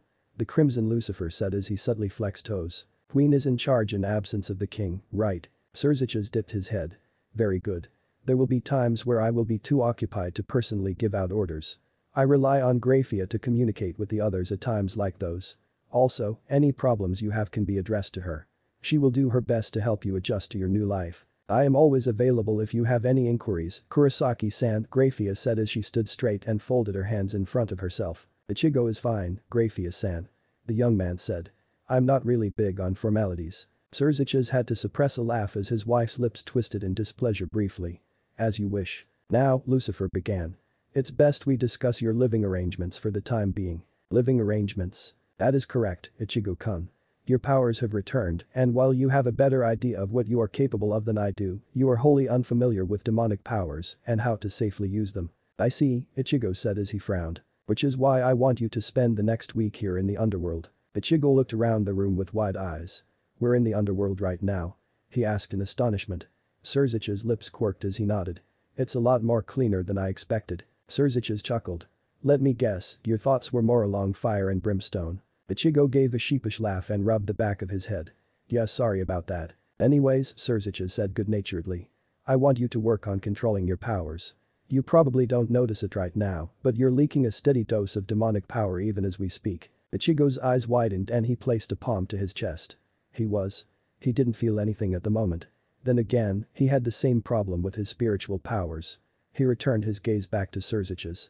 In the underworld, other devils will think that you're openly challenging them if you constantly give off power the way you're doing now. And in the human world, you'd probably hospitalize several humans who'd get very sick simply by standing near you. That's not good, Ichigo said as his face twisted into a scowl. No, not good at all. Which is why, Surziches snapped his fingers and a crimson circle appeared on the ground behind him. A man, who only seemed a few years older than Ichigo, rose out of the glowing circle. He had black hair with streaks of blonde that fell and waved around his shoulders. A thin, shallow smile plastered over his lips gave him a very unsettling image. McGregor here will be teaching you how to control your newfound powers. If possible, the man's smile became even creepier. McGregor Mathers, Mr. Kurosaki. A pleasure to meet our newest member. McGregor here, Surziches gestured towards the man. Is my one and only bishop. He's considered a chief figure in the magical community and his abilities are unrivaled. You stand to gain a lot under his tutelage. You flatter me, my lord, the man said with a bow. I cannot, however, compare in terms of wizardry to yourself or Lord Beelzebub. Well, Ajuka and I have a few centuries on you, Surziches waved him off. I'm sure within another 100 years or so, you'll surpass me, at least in terms of skill. It's a pleasure to meet you, Mr. McGregor, Ichigo inclined his head. However, his face scrunched in confusion for a moment. Did I just speak English? Ah, notice did you, Mathers said with a glint in his eyes. All devils have an inborn ability to flawlessly speak and understand any language that is known to their kind. Sadly, this only extends to vocal communication. You will have to learn how to read and write a language on your own. Surziches clapped his hands together and beamed. See. McGregor is a natural-born teacher. Already he's filling your head with useful information. Graphia cleared her throat and grabbed the attention of all three men. As we have breached the topic of languages, Kuro Ichigo, it is imperative you learn how to read and write in the native tongue of devils. You will be forced to carry out several duties in an official capacity as a member of Surziches Sama's peerage. Very true, Surziches cupped his chin. One of the downsides to this job is all the boring work, but you'll get used to it quick enough. Also, while we are on the subject of education, Graphia said. I believe it would be best if you switch to online classes. At least for the next few months as commuting between the underworld and Earth will be rather cumbersome. Ichigo blinked in surprise. You mean I'm still going to go to university? Ichigo nearly recoiled as Graphia's eyes flashed with sharpened steel. Ichigo-kun, she started austerely. Education is a very important thing. I will not stand for a young man in my care to laze around. Are we clear? See Crystal, he stuttered. HMPH, good. She nodded. She turned towards the other two, who both flinched as their gaze met hers. I must excuse myself. There are many things which require my attention, and I expect the both of you to return your respective duties once Ichigo has settled in. Oh, of course. Yes, ma'am. With one last glare, Graphia walked out the room and all three men watched carefully. As soon as the door clicked shut, they let out a breath that none of them knew they were holding in. As frightening as ever, Mathers muttered. How you managed to fall in love with her is beyond me, my master. Sometimes I wonder myself, Surziches responded with a chill. After a tense moment, the older two devils both turned towards Ichigo. Well Ichigo, Mathers said. If you're feeling up to it, we could begin right away. If not, we'll have a servant take you to your quarters and we can begin tomorrow." Ichigo smirked. "Trust me, I'm all reared to get going now." "Very good," Mathers smiled. "Let's get going, shall we?" Ichigo stood, grabbing hold of Mathers' outstretched hand, and a glowing light encircled them. When Surziches stepped in with them, both of them looked at him expectantly. "I think I'll join the two of you," he said with a pleasant smile. Mathers, on the other hand, looked very perturbed by the idea. "I'm not so sure about that, sir." "Don't worry," Surziches waved dismissively. "What Graphia doesn't know won't hurt her. It's less her getting hurt and more her doing the hurting that is me worried," the magician said under his breath. A very unpleasant sensation gripped Ichigo as he felt himself being compressed uncomfortably from all sides.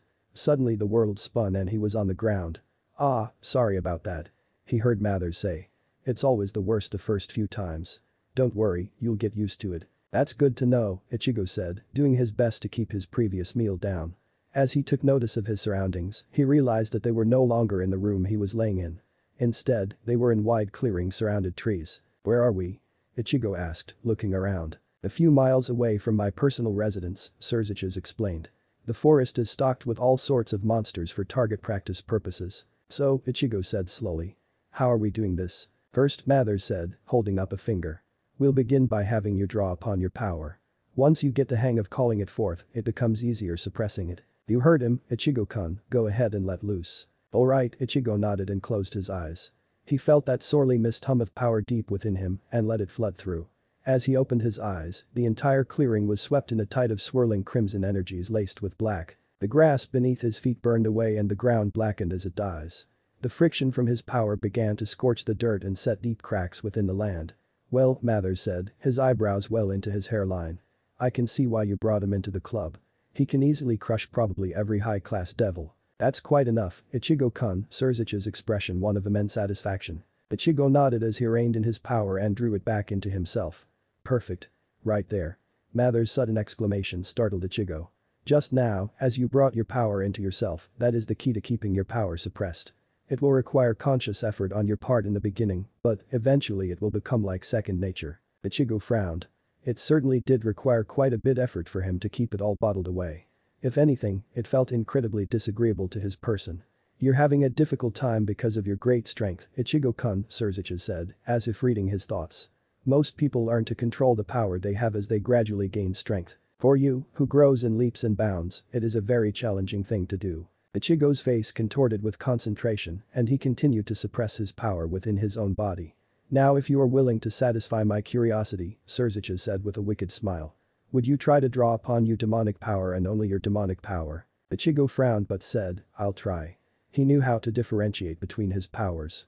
He was forced to do so when he needed to fight off control from his hollow. Back then, it became exceedingly difficult to draw on his inner strength without calling out the hollow. Reaching deep within himself, he dived into the massive reservoir of power that swam within him. Pulling and twisting it, he slowly tried to untangle the separate fonts that his powers originated from. He could practically feel Zangetsu's displeasure as he unwound it from the mutation piece that gave him his demonic powers. Setting aside the grumpy spirit, he drew on the power of Surzich's piece and let it out. Mathers gave an approving nod. "Good, now," he pointed towards the trees. "See if you can release only it." Eyes narrowing in concentration, shadows of Alquiora flashed in his mind as he pointed his index finger towards the forest. Smoldering orange and red waves compressed at the tip of his finger until they formed a tight sphere glowing threateningly. From the corner of his vision, he could see both Mathers and Surziches looking on curiously. Ichigo placed his gaze back on the ominous orb in front of his finger. Giving it a slight push, the orb went racing into the trees and Ichigo lost sight of its glow in the darkness. A moment passed before his entire line of sight was consumed in a flash of bright light as a massive wall of flame erupted and tore into the sky. The wind whipped at gale force speeds and several trees were uprooted and blown overhead. The sheer heat from the explosion caused Ichigo to draw on his power and shield himself. As the surge lessened and the ground stopped trembling, Ichigo turned towards the other two. Surziches held a hand aloft in front of his face, shielding his eyes, while Mathers looked on, shock coating his face. "Oh dear," Surziches murmured just loud enough for Ichigo to hear. "Wasn't quite expecting that." "Lucifer's rotting corpse," Mathers exclaimed. "Excuse me?" Surziches said indignantly. That's hellfire. How in the name of all that is unholy can you wield that monstrosity of all things?" "I took in hell's power several years ago. I guess it just stuck with me." Ichigo shrugged. "What?"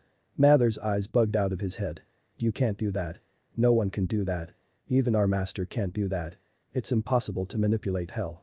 The only way for something like that, sweet Lilith. Mathers pointed a trembling hand at Ichigo. Don't tell me that hell accepted you without damning your soul. Is it really that big of a deal? I mean, aren't devils the rulers of hell? Surely there are tons of people who can use this stuff. Ichigo said in confusion. I think you're misunderstanding something, Ichigo-kun. Surziches drew Ichigo's attention with a wry smile. Well, it's true that we devils have a unique affinity for hell and that the underworld is a separate part of hell that we live in. The reality is that I rule hell because hell allows me to. Hell allows? Ichigo was beyond bewildered at this point. Hell is far older than our race. In fact, hell is older than even the mortal world. When my predecessor fell, how do I say it, made a deal with hell. In a way, it's a sentient entity. A deal? Ichigo's face fell into shock. Surziches nodded. In return for its dark power, our race would serve as the wardens of the sinners of creation. The Kushanada may obey me, but that's only because I reaffirmed the deal that my predecessor made. You are the only person in all of creation that hell ever willingly helped out. Ichigo continued to look slack-jawed at Surziches, causing the redhead to chuckle. Trust me, I may be Lucifer, but you're much closer to the title of devil than anyone in history. And that includes the Morning Star himself. That's not a comforting thought. No, I suppose it isn't, Surziches sighed, his expression unnaturally grim. And the Lord of Hell is not one to be denied. What? Ichigo stared at Surziches' cryptic words. Never mind, Mathers said, quickly shaking his head. Nothing good will come of that line of thoughts. For now, let us return to your powers. Ichigo swallowed hard but decided to push down any questions for now. Perhaps, once he learned to control his powers better, he could begin to understand them in depth. Your demonic powers are advanced. Very advanced. While your massive reserves are noteworthy, what truly stands out is the sheer density of them. I suppose this is the byproduct of Reiatsu, as you call it. Now, Mathers intoned seriously. Let us see how much of your former powers have returned. Yes, Surziches agreed. I am also quite curious as to how much of your spiritual powers have returned. If you can use your demonic powers in tangent to your spiritual ones, I dare say, you'll be promoted to ultimate class by the end of the week. Ichigo acquiesced and once again dove into his own being. Touching that part of his soul, he gave an exasperated smile. Your turn. Ah. Ichigo instantly felt a weight appear in his hand. He looked down and beheld a sheathed sword. It was the same one he used to battle Zangetsu in his inner world, except it was bone white now. In fact, it looked disturbingly like an Aranker Zanpakuin. He drew the guardless sword and summoned the power from within the confines of his soul. A minute passed. Then two. The three, Surziches and Mathers began to exchange glances. Ichigo? Surziches asked cautiously in the face of Ichigo's fluctuating spiritual pressure. Is there something wrong? Ichigo looked utterly lost for a moment. I have absolutely no fucking clue on how to release my Zanpakuin. Well, this was embarrassing. He knew his Zanpakuin's name, he knew its Bankai and hell, he even mastered it to a point where a super-powered Aizen could only touch him if Ichigo let him. However, he had no shitting way of knowing his release phrase for his Shikai. He never needed one. Umbus. Ichigo's body moved on autopilot and his aura flared all the way into the dark clouds of the underworld. Reiatsu flooded the world and Mathers and Surziches could only stand by exerting their own capable auras. Arm raised above, Zangetsu in its new form pointing skywards, Ichigo's lips moved of their own accord. Resurrection. Chapter 3. Descent. That ought to do it, Ichigo said as he hit the submit button. Grafia had proven herself to be quite the efficient worker as she had, through unknown means, managed to switch him over to online courses. Even though it was in the middle of the semester. She really was quite something. Grafia, or Ni-san as he had come to call her, was beyond helpful in adjusting to his new life within the underworld. He had become so immersed with learning to manage his new powers, as well as the intricacies of devil society, that the 1 week he was to spend in the underworld had become 3. 3 weeks that were spent in the constant company of Grafia, McGregor or Surziches. The intimidating maid had been put in charge of his lessons, which had really made Ichigo uncomfortable. Considering how busy the woman was, he felt bad that she had to take time out of her insane schedule to teach him something mundane as the alphabet and how to properly use a spoon. McGregor, strange individual that he was, continued to educate him on the manipulation of demonic energy and had given him several simple exercises to help. As Ichigo had become accustomed to them, he had begun to teach Ichigo some of the beginner spells that most magicians use. Most of them were simple things such as how to use the teleportation spell on his own, levitating small objects, and using his newfound wings to fly about. Ichigo had found the whole process to be relatively easy. Honestly, why couldn't Urahara had thought up of doing these kinds of things with him during the war with Aizen? It would have made controlling his raging Reiatsu so much easier. A slight chime broke Ichigo out his thoughts, and he turned his attention back to his laptop. A small window popped up confirming that his submission had been received and that he would receive an email as proof. Logging off and shutting down his browser, Ichigo's thoughts drifted back to his powers. The change in Zangetsu had been startling. While he knew that his Hollow and Zangetsu were one and the same now, he hadn't realized that his powers would do a complete 180. Surziches theorized that, since Hollows are far more closely related to Hell than Shinigami, his powers had reversed. The source of his powers had been, initially, of Shinigami origins laced with Hollow powers. Now, Zangetsu was entirely Hollow with traces of Shinigami powers. He likened it to turning into an Arankor when he used to be a Vizard. Thank Lucifer. He didn't have to deal with having a hollow hole. That would be one awkward conversation if it ever came up with his family and friends. Not to mention, Soul Society would probably strap him down to a dissection table. Thankfully, Surziches had informed him that an understanding had been reached with Japan's government, the supernatural one, to be precise. Soul Society could no longer touch him without triggering a massive war that they couldn't afford. Especially considering that a good chunk of the captains would side with him. Ichigo leaned back in his chair and wound both of his hands behind his head. His life had changed so much in just mere 3 weeks. He had gone from the bleak existence of a college student to a hellfire-wielding devil. He blinked the days out of his eyes for a moment as realization settled over him. This was like Rukio all over again. Someone pops up in his life and flips it entirely upside down into a storybook tale. Ironically, he was now considered the villain in the fairy tale. It definitely has been a strange 3 weeks, Ichigo thought wryly. He had ended up meeting 2 other peers from Surzich's peerage. One of whom was Souji Akita. Ichigo had been floored when he was introduced to the former captain of the Shinsengumi Squad 1. A legendary figure from the Meiji era of Japanese history, it seemed the old tales of Souji summoning demons were true after all. He had spoken with Surzich's only knight at great length about each other's personal history. Their conversation had concluded with a spar between the 2 swordsmen. For Ichigo, it had been an incredible moment. The speeds that the former Shinsengumi captain was capable of traveling rivaled, if not surpassed, what his old teacher, Yoruchi, was capable of. And then there had been his meeting with one of Surzich's rooks. The one that was considered the strongest in the underworld. Surtur II, the cloned fire giant from Realm of the Norse. It had been a surreal moment when both had met and realized that the other had orange hair. An odd kinship had been born. One that had Mathers commenting on overpowered fire-wielding oranges. Suffice it to say, he was getting along with his fellow peerage members. All that was left was for him to meet his fellow pawns and the last rook. A moment of silence passed as Ichigo went over the past few weeks in his head. Suddenly, he craned his neck towards the door and spoke out neutrally. "You know you don't have to stand out there," he said, causing an eep to drift from the other side of the door. "Feel free to come inside." The door creaked open and a small mop of red hair peeked from behind the door. Delicate boyish feature morphed into a sheepish expression and familiar sea green eyes caused him to sit forward. Ichigo blinked in confusion. Had Surziches managed to de-age himself somehow? Surziches? Ichigo called cautiously. The young boy looked surprised for a moment before smiling. "Ah, my apologies," he said with a polite bow. "My name is Milikas Gremory, son of Surziches Lucifer." Ichigo's eyebrows rose an inch as surprise flitted across his face. "Really now," Ichigo said as he leaned back his chair once again. Neither Surziches nor Nisan mentioned a son. An odd twinge crossed the boy's face, yet he quickly schooled his expression back into a mask of politeness. "My parents are very busy people," Milikas said, though Ichigo caught the slight gloom in his tone. A brief flash of sympathy stirred through Ichigo as memories of a dead mother and an absent father climbed through his mind.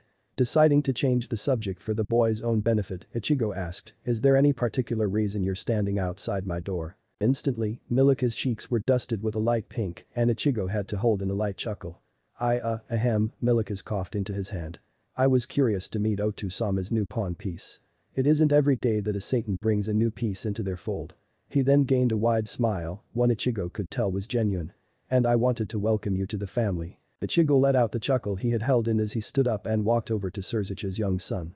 He held out his hand and the boy shook it with an even wider smile. "Name's Ichigokurosaki. Why don't you come inside?" Milikas nodded eagerly and quickly walked into Ichigo's room.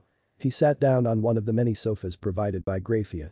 Ichigo noted with amusement that, for all his polite mannerism, Milikas gazed about his room with a childish wonder. The young boy's mother had all of Ichigo's personal items moved from his apartment to his new room in Surzich's personal manor. A brief smile drifted across Ichigo's lips as Milika's gaze stopped with awe at the sight of his guitar. Undoubtedly, a child of Milika's mannerisms has never seen a guitar in real life before.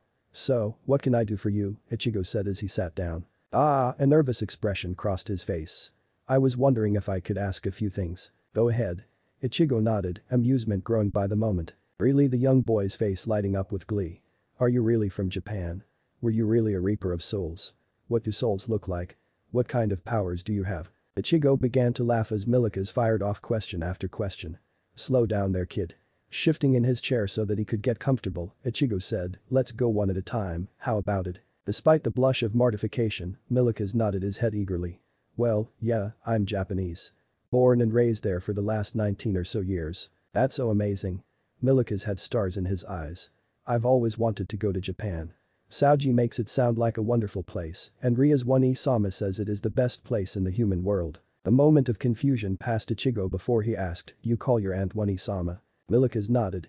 Well, she is closer in age to me than to Otu-sama. Ichigo hummed in understanding. With a sister several centuries younger than him, it was no surprise that Surziches treated her no different than his own young son. That is to say, as childishly as possible. How old are you, exactly? I'm 9 years old. Milika said proudly. Ichigo offered an indulgent smile and gave an affirmative nod. 9, I remember those days, he muttered, gaining a distant look in his eyes. So why is it that this the first time we've met? You don't live here? I do, the boy said, shaking his head. But I was staying over at my grandparents' house. Ah, Ichigo said absent-mindedly.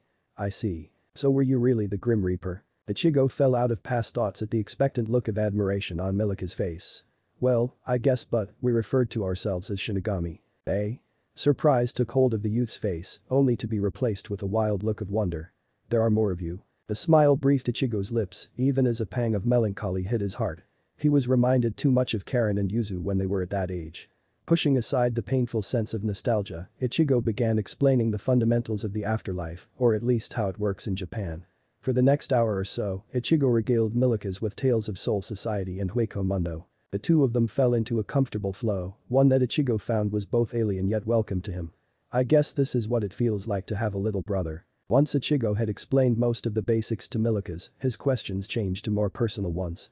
Eventually, his gaze returned to the guitar. Do you play? He asked with near unrestrained excitement. It's why I have one, Ichigo said, eyes shining with mirth. Can you show me? At this point, Milika's was nearly jumping up and down in his seat, and Ichigo knew that he would feel quite guilty if he said no to all that expectancy. Sure. Surziches let out a tired sigh as he rose out of the magic circle. It had been another long day at the office. Surely, if the humans knew what a cumbersome job being the devil was, he'd probably no longer be feared and reviled across the globe. If anything, he'd garner their sympathy. Welcome home, Millard. He turned to see one of his many maids bowing to him. The fact that Grafia wasn't here to greet him meant that she was caught up with something at the main manse. He let out another tired sigh. May I be of assistance, master? No, he said tiredly. It's nothing. Shall I draw up a bath then, master?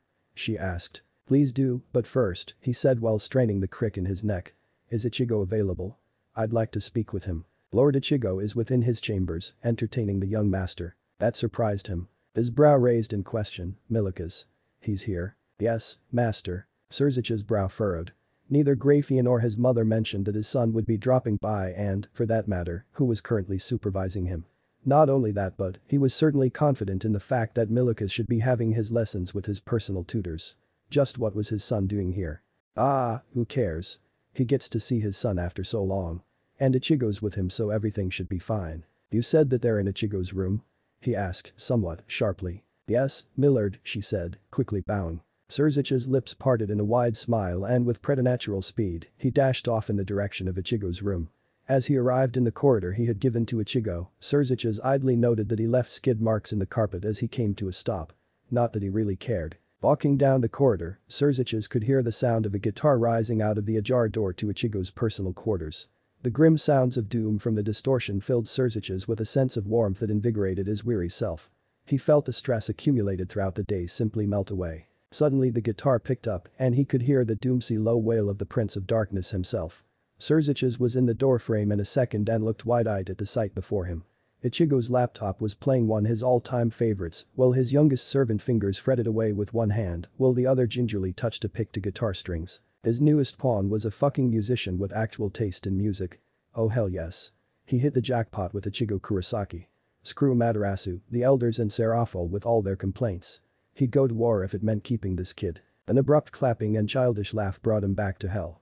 His eyes darted to the other side of the room and Surziches clutched his chest as his heart throbbed painfully. The Prince of Lies felt tears well up as his soft sea green eyes misted over.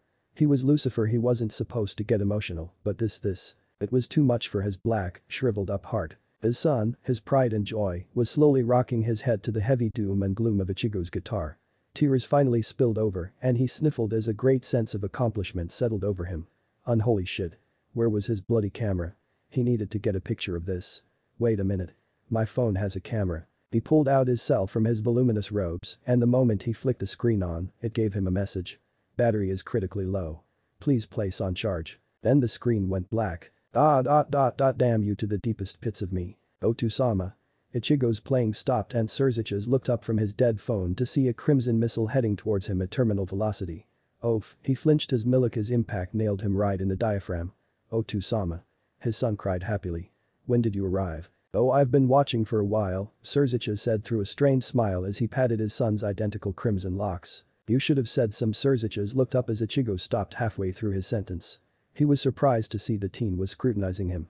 Are you crying? Don't be ridiculous, Surziches scoffed, immediately vaporizing his tears with his powers of destruction. So what have you two rascals been up to? Ichigo scowled at the description, but Milika's beamed up at him. Nai-sama was telling me about the Japanese afterlife. Surziches looked at his son with curiosity. Nai-sama? He asked with interest. Judging by Ichigo's expression, he was just as surprised as him at the epithet. Yes, his young son bobbed his head up and down eagerly. And then, Ichigo Nai-sama showed me how he played guitar. He's really good, Otu-sama. So I've heard, Surziches said as he kneeled down and picked up his son, much to the boy's childish delight. You never told me you played Ichigo-kun. He said, turning to face the young devil. Ichigo merely shrugged. It never came up. So how was today? Uneventful as ever. You have no idea, Surziches sighed. Just the mere thought of the office brought a wave of fatigue over him. Dealing with politicians is bad. Dealing with devils who are politicians is even worse. Are they really that bad, Otu-sama? Milika's asked, his face scrunching up in an absolute adorable way. Not really knowing how to explain the convolutions of politics to his 9-year-old son, Surziches simply said, imagine people who hide their real face and keep on running their own rat race. Judging by the wrinkling of his nose, Milika's became even more confused. I don't understand. Lucky you, Surziches whispered too quietly for his son to hear. Now, enough talk of boring, stuffy old men. Surziches exclaimed before giving his son a knowing look. How about we listen to some music? Milika's looked like the apocalypse had come early. Really, Otu-sama? Of course, Surziches smiled as he put Milika's down. Now Surziches tapped his chin. Where did I leave my guitar? Rafia had no idea what had gotten into her son. He was always her darling little boy. Obeying every word to the letter. Never giving her trouble, always doing as he was told and giving her the smug satisfaction that her son was better than every other devil of his generation. So what, in the name of her husband, had convinced him to run away and skip out on his lessons? Having had the entirety of the Gremory Palace checked over resulted in the conclusion that Milika's was nowhere within the confines of the property.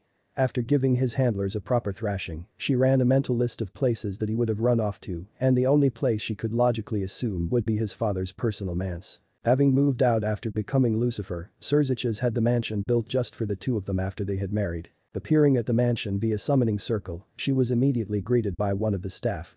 Good afternoon, madam, the goat-headed butler received. May I be of assistance? Instinctively running her eye over the butler, checking his uniform and making sure that everything was in proper order, she asked, have you seen Milika's? Her irate having to search for him in the first place served to do away with her maid persona. She was in full queen mode as of that moment. The young master is currently engaged with the prince and Lord Ichigo. The butler replied with a bow. While she wasn't surprised to find her husband involved in this affair, the mentioning of her new charge gave her pause. Ichigo-kun?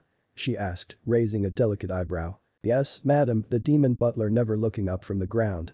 The young master, Milika's, sent for a servant to guide him to Lord Ichigo's chambers upon his immediate arrival. Milika's came to see Ichigo. Well, that was a surprise. She vaguely remembered Milika's making inquiries about his father's newest piece. Still, she found it disconcerting that Milika's would simply sneak off without telling anyone. Had he simply asked, she would have introduced her son to the newly reincarnated devil. In fact, she would have done so gladly. Ichigo was a hard-working young man who took his studies seriously. Not only would he be a good influence on Milika's but he would also provide some much-needed company.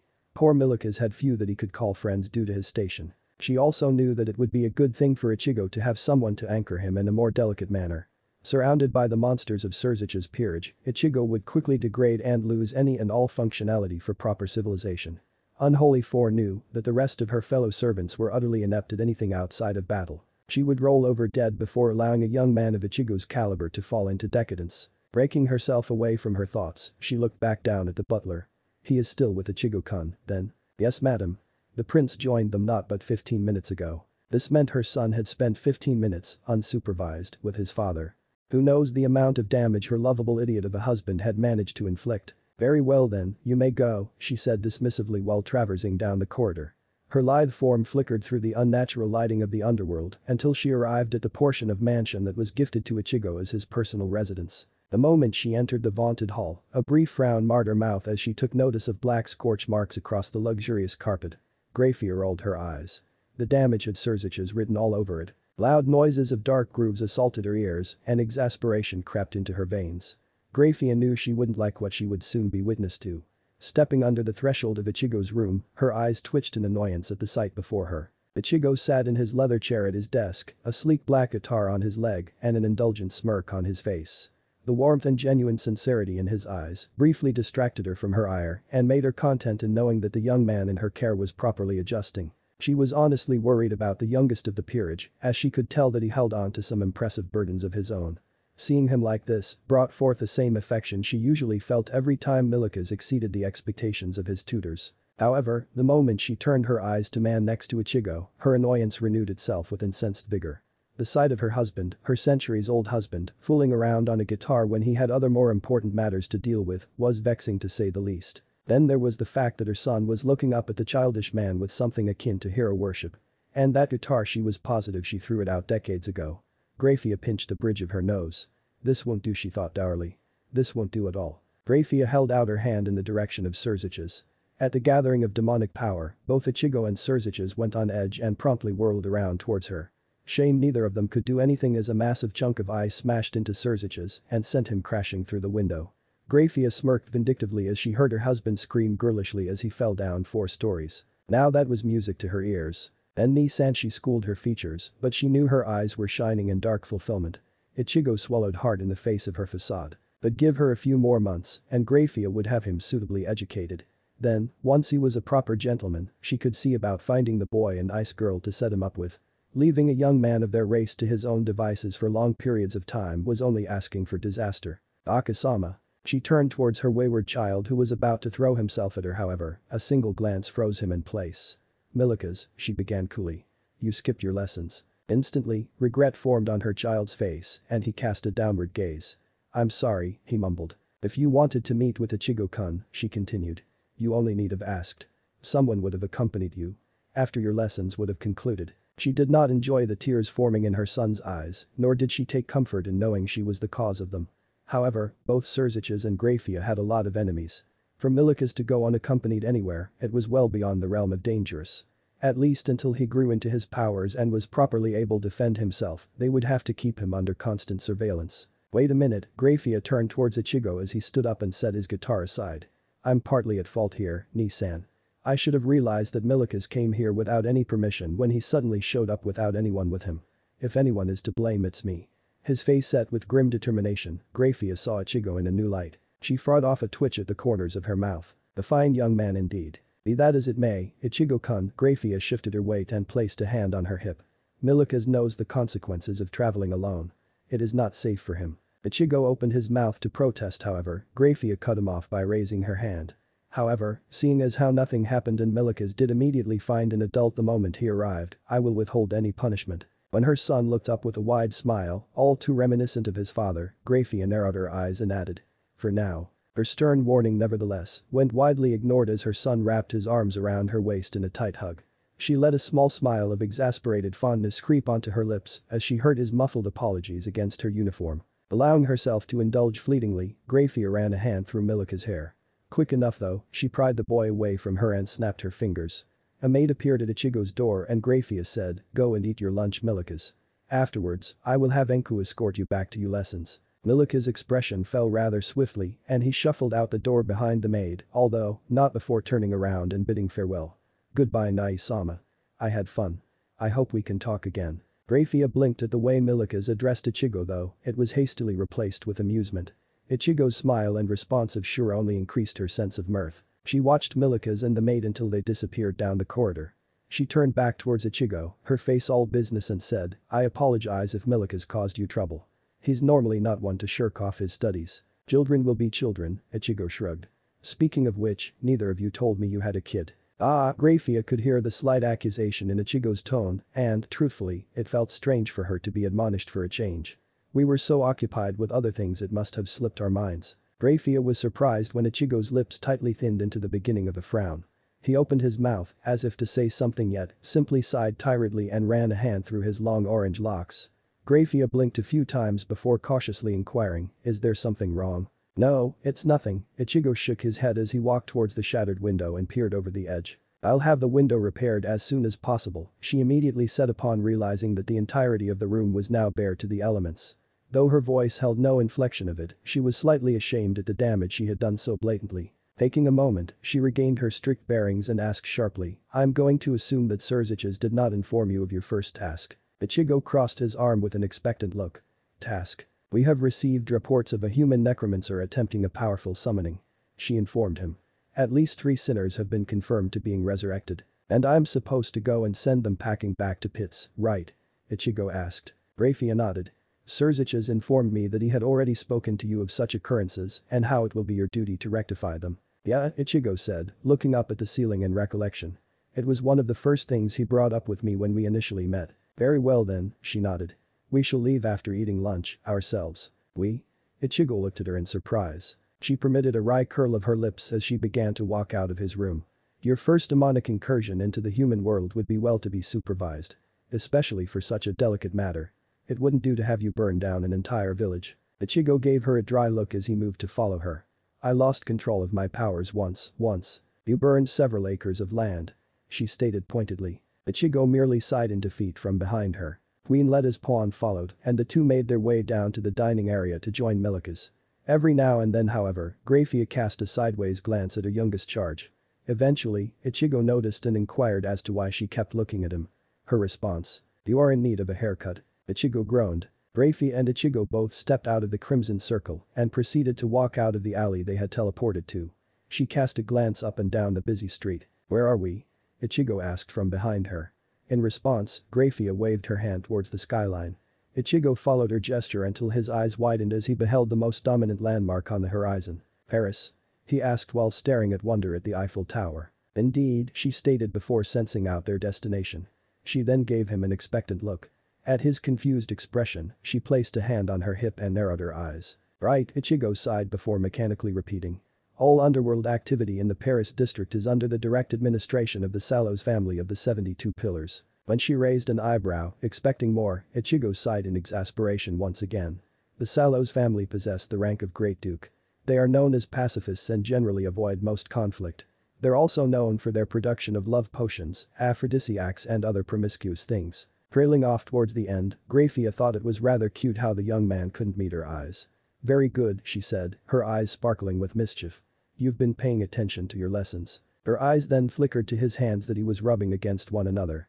"Are they uncomfortable?" "Huh?" A brief bout of confusion flitted across his features before he followed her gaze to his hands. Ichigo's own line of sight fell onto them and he noted the tribal-like tattoos on each wrist.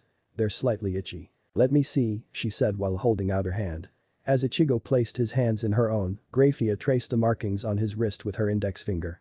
She sent a cool rush of magic within his skin to lessen the irritation. The markings were an insulator of sorts. Ichigo still hadn't fully managed to rein in his powers and he was still liable to infect humans with his tremendous demonic presence. Of course they were only temporary. Ichigo's massive reserves would eventually burn right through them if given enough hours. Let's be off, shall we?" she asked. Ichigo nodded his head and shoved his hands into the pockets of jeans and slouched his lean frame forward. "Ichigo-kun," she said with a hint of censure, causing said young devil to flinch slightly. "Do not slouch. As you say, Ni-san," he said idly, straightening his back and blowing his bangs out of his eyes.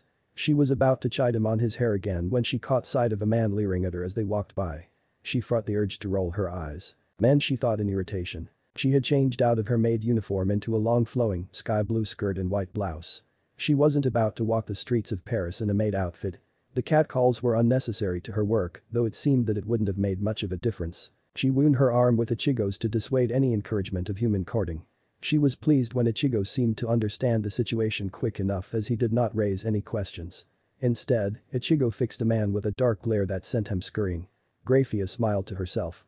Perhaps Ichigo didn't need too much work after all. He was 1,000 times better than the rest of Surzich's peerage based on that small display alone. Those idiots would have allowed, if not openly encouraged, a man to approach her, if only for the entertainment value it would have provided them. Of course, she would have proceeded to thrash all of them, including the fool who dared to make a move on her. Hey, Nissan. Yes, Ichigo-kun. She turned to look up at him, his face still fixed in a shadowed scowl, scaring away both human males and females. She idly wondered if he knew what kind of effect he had on young women. Shouldn't we, I don't know, talk to Duke Salos before we go walking around in his territory? He asked. I am glad to see you thinking along those lines, Grafia dipped her head in approval. It is considered incredibly rude to simply flaunt into another's territory without asking permission. However, as it is, it was the Duke himself who requested aid in dealing with the necromancer, and I have already spoken with him prior to our arrival. Oh. As they continued to walk at a casual pace towards the necromancer's last known location, Grafia noticed that Ichigo had suddenly become on edge. Is everything alright, Ichigo-kun? There's a feeling in the air. His face twisted in concentration. Like there's a sense of decay waving around. Grafia looked at him in surprise. I'm impressed, Ichigo-kun. It seems your ability to sense auras has come along quite nicely. You mean you feel it too? He asked in befuddlement. As you must have noticed, the sun is set. She pointed out. Yeah, so? Paris, she switched into lecturing mode. Is host to the largest population of vampires outside of Romania. In the hours of dusk, they awaken. It is them which you are sensing. Vampires? Ichigo muttered in awe. Indeed, Grafia said. The catacombs that run beneath the city are filled with the undead and their ilk. Paris, unfortunately, has always suffered from an infestation of necromancers for this very reason. So you're telling me I'm going to be making frequent trips here? Ichigo asked. Not necessarily, no, she shook her head.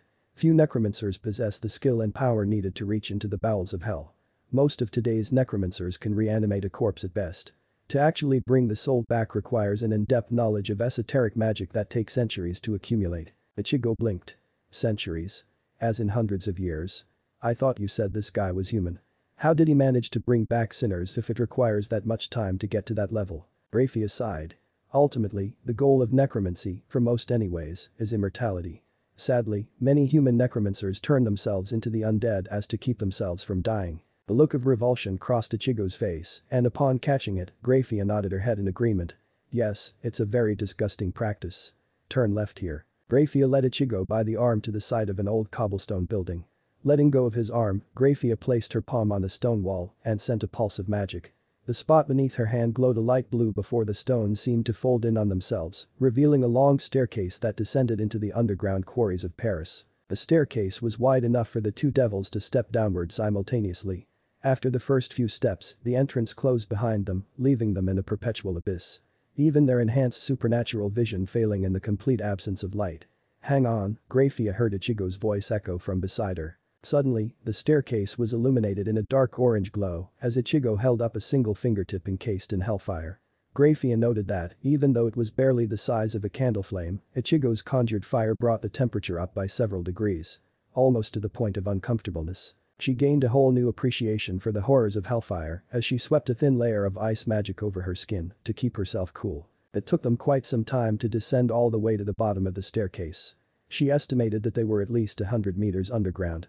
As soon as they reached the bottom though, the chamber that the staircase led to was engulfed in a fiery light as torches burst into flame. Guess my finger isn't needed anymore, Ichigo commented indolently from beside her. The brief bout of hellfire was put out and both Grafia and Ichigo took in the sight of large cavernous walls lined with bones and human skulls.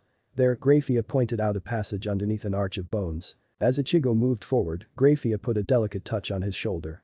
A moment, Ichigo-kun. He frowned at her and asked. What is it? She looked ahead of him and said, I want you to reach out with your magic to just a few feet to the front of us. His frown deepened, but she knew he acquiesced when she felt the thrum of his demonic magic wash over her. Carefully, she chided.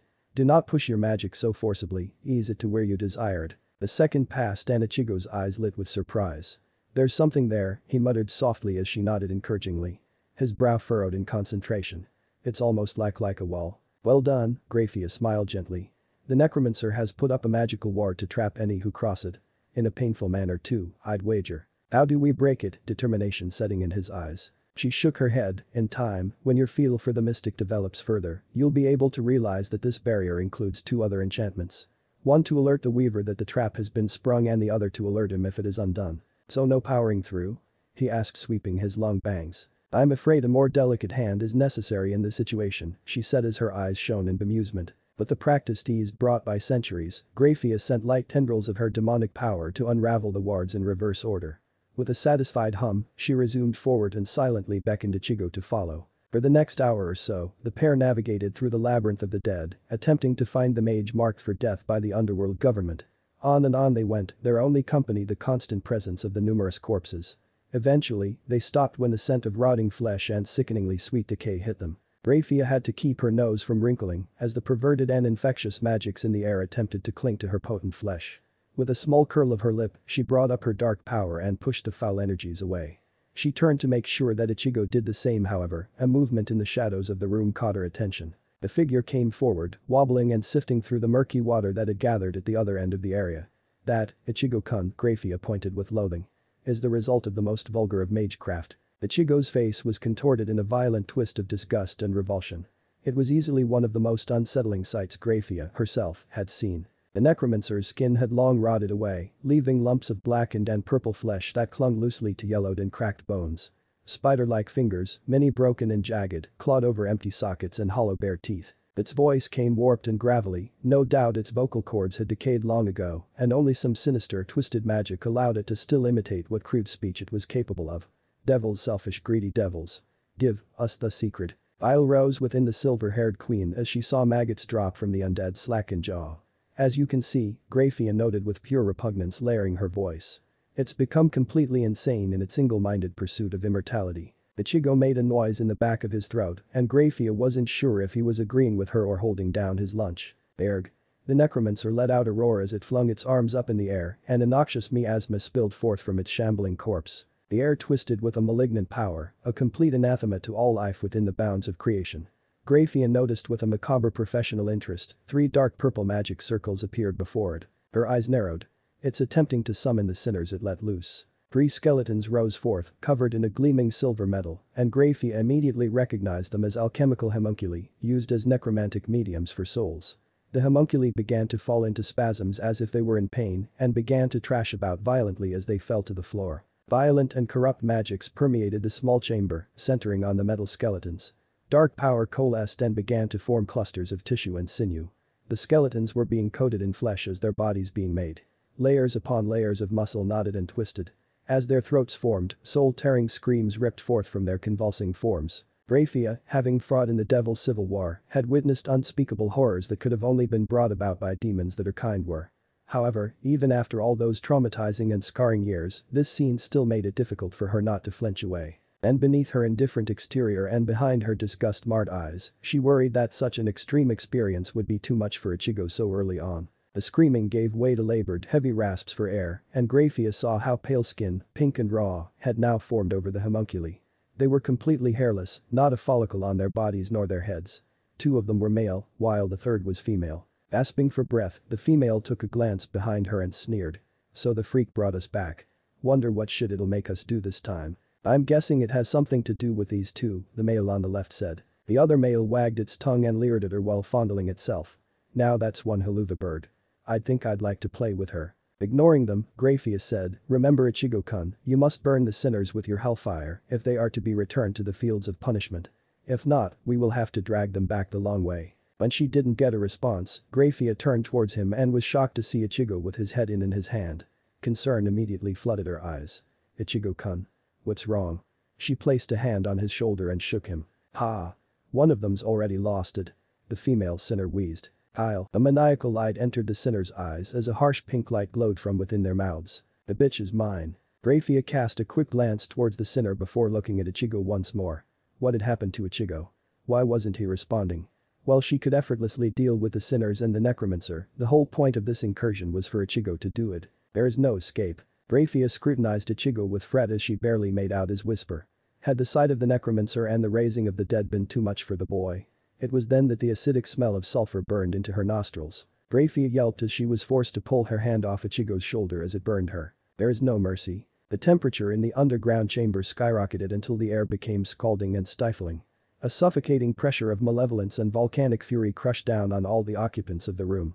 The heat generated from her young companion distorted the air and surrounded him in a violent haze. As Ichigo's hand fell away from his face and as he stood tall, Grafia was stunned by the change that overcame his features.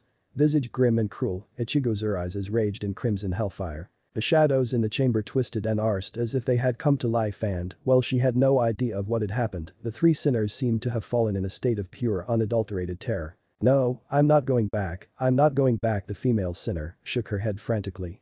She then shrieked. "No. Fuck. You've got to be shitting me, there's no way I'm heading back there." The crude male roared. "Quickly." The third male shouted.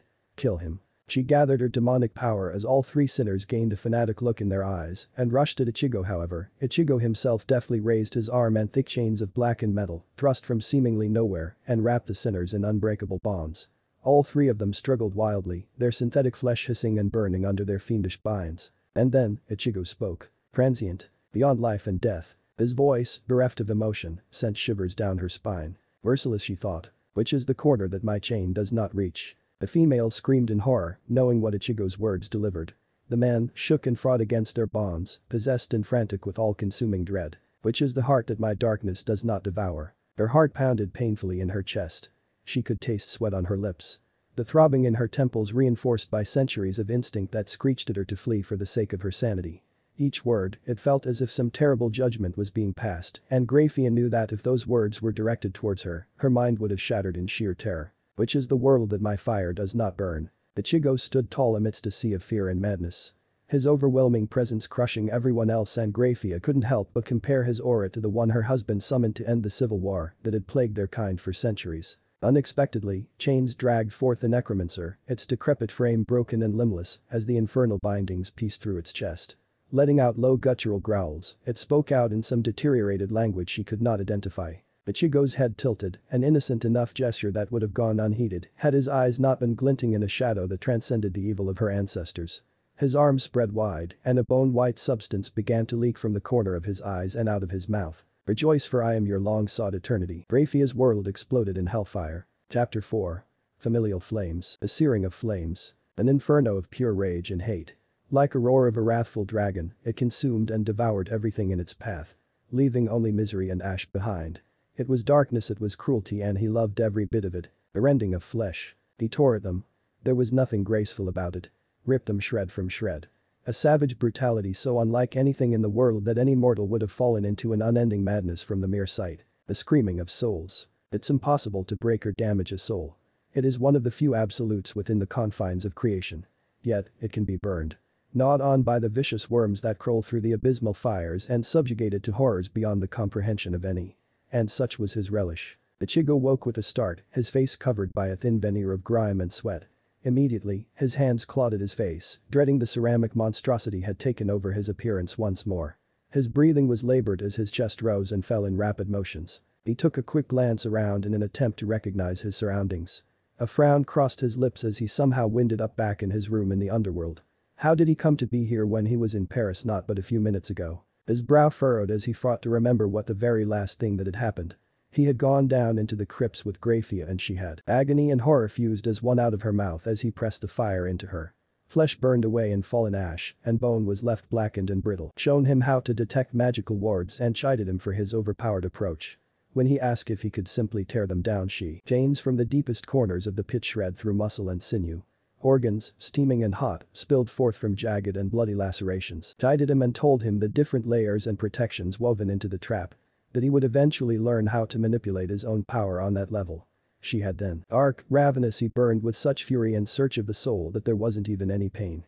His rage was so intense that the heat burned the nerves away before pain could even be felt. Given him that teasing smile that always seemed to set him at ease and reminded him of lost moments from, oh so, long ago. He followed as she led. He surged deep until he found churning sin that fed his flames even higher, and dark vengeance crept in twisted laughter and brutal joy. Deeper into the catacombs and to the lair of the undead. Together, they had discovered the necromancer even as it brought forth the sinners he had been tasked with recapturing. Ichigo's brows furrowed as he struggled to drag up the rest of the memory. A small ounce of pain pierced his temples, and Ichigo's expression fell from being confused to outright shock. Shades of cursed fire and sounds of eldritch madness consumed his thoughts. Dark, compulsive, intoxicating. It wasn't as if some other power had taken control of him. It wasn't that he had lost complete control of his facilities. It had all been him. He had been painfully aware of every action on his part. It was his duty, his purpose. To punish, to viciously take retribution against every single sin that he could dredge up from their tainted souls. Such was the function of hell, the abysmal pits that served as the daunting dread on the other side of death since time immemorial. "You've woken up," a tired voice from his beside him asked. His neck snapped in the direction of the voice, and he saw Grafia raise her head from crossed arms on his bed. He blinked a few times. How long had she been there? It was then that a thought occurred to him and his eyes went wide. Swiftly his hands landed on her shoulders and he looked her over in concern. "Are you alright?" He fired off quickly. "Damn it, I didn't hurt you, did I?" She smiled indulgently at him and calmly brushed his hands away. "I am fine. It seems you were in total control the entire time. Your flames never touched me." Ichigo exhaled in reprieve and closed his eyes, as relief couldn't wash over him fast enough. For a horrid moment, he had honestly thought that she had been devoured in the surge of hellfire unleashed by his wrath. A shadow crept over his eyes and he dropped his face into a hand. A tired sigh escaped his lips and he threw himself backwards onto his bed in an undignified manner. An uncomfortable lapse of silence passed between them before Grafia said, "Would you like to talk about it?" He lifted his hand and glanced over towards her. Ichigo would have snorted in amusement had he not been feeling such an incredible amount of stress. Still dressed in her street clothes, the strongest queen leaned forward in her seat, eyes shifting in worry. Never before had he seen the extraordinary woman look so utterly normal before. He turned his gaze up at the ceiling and blew out several strands of hair from his eyes. His throat constricted and an involuntary flinch passed through him as he remembered each violent onslaught he had committed. Warmth encompassed one of his hands and a gentle pressure applied itself. He craned his head and saw Grafia reaching over and gripping his hand in her own. The beautiful woman had distress and sorrow glistening in her shining silver eyes. And behind that sorrow, he found an unfathomable depth of strength and resolve. A small part of him, buried behind regrets and past miseries, reacted to that gaze. A serene ache long forgotten, or maybe it had simply been hidden away. Regardless, under the careful search of those liquid metal eyes, Ichigo felt safer than he had in years. He didn't shy away from that powerful focus that seemed to radiate comfort and acceptance. "I saw," he whispered and her eyes folded in confusion. "Every single sin." And suddenly he knew that she understood as a wave of unease and mild horror flooded over him.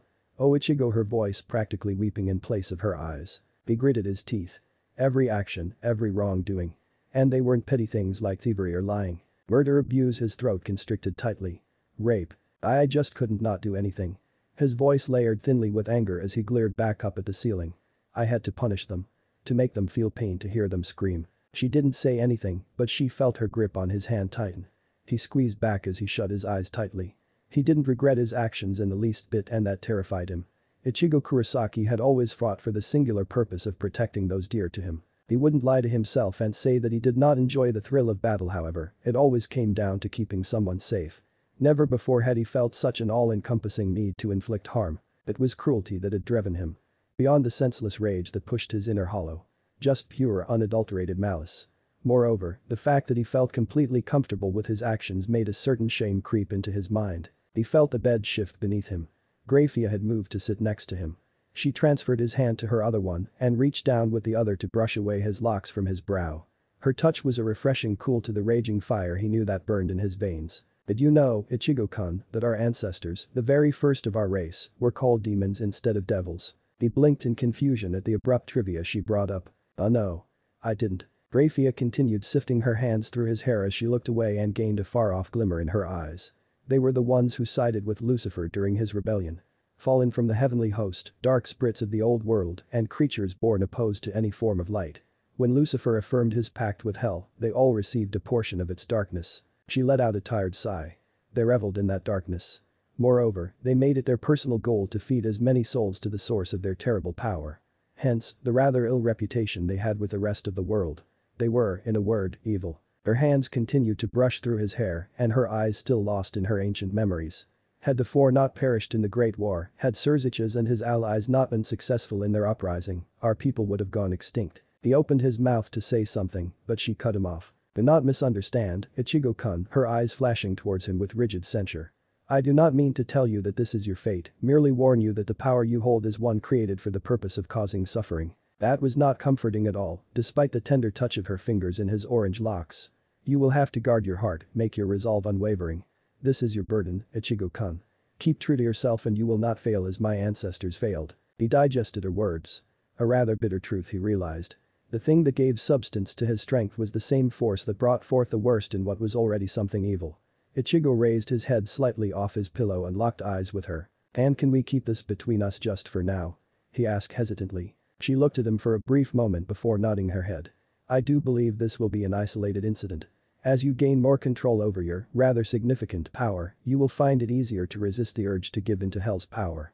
If anything, it will become instinctual and easily managed." He dropped his head back down and sighed with assuagement. Grafia let out a quiet merriment and her eyes held a soft laughter. "As I said, this is your burden. However, you are not alone in this. We will support as families should." A deep heat flooded through Ichigo's face when Grafia leaned over and planted onto his brow a soft kiss. Ichigo took a quick shower after his talk with Grafia and quickly swapped a change of clothes afterwards. Apparently, he had slept the night away after he gave into the darker aspects of his power. Securing his belt around his jeans, he closed the door to his room. Grafia had told him to go to Surzich's office as his unholy boss wanted to speak with him about some new assignment. Putting a hand to his neck as he worked out a minor crick, Ichigo began to circulate his power through his ankles. With a single step, he disappeared in a blur of muffled white noise. Traveling down the halls of the colossal manor, his lips twitched in amusement.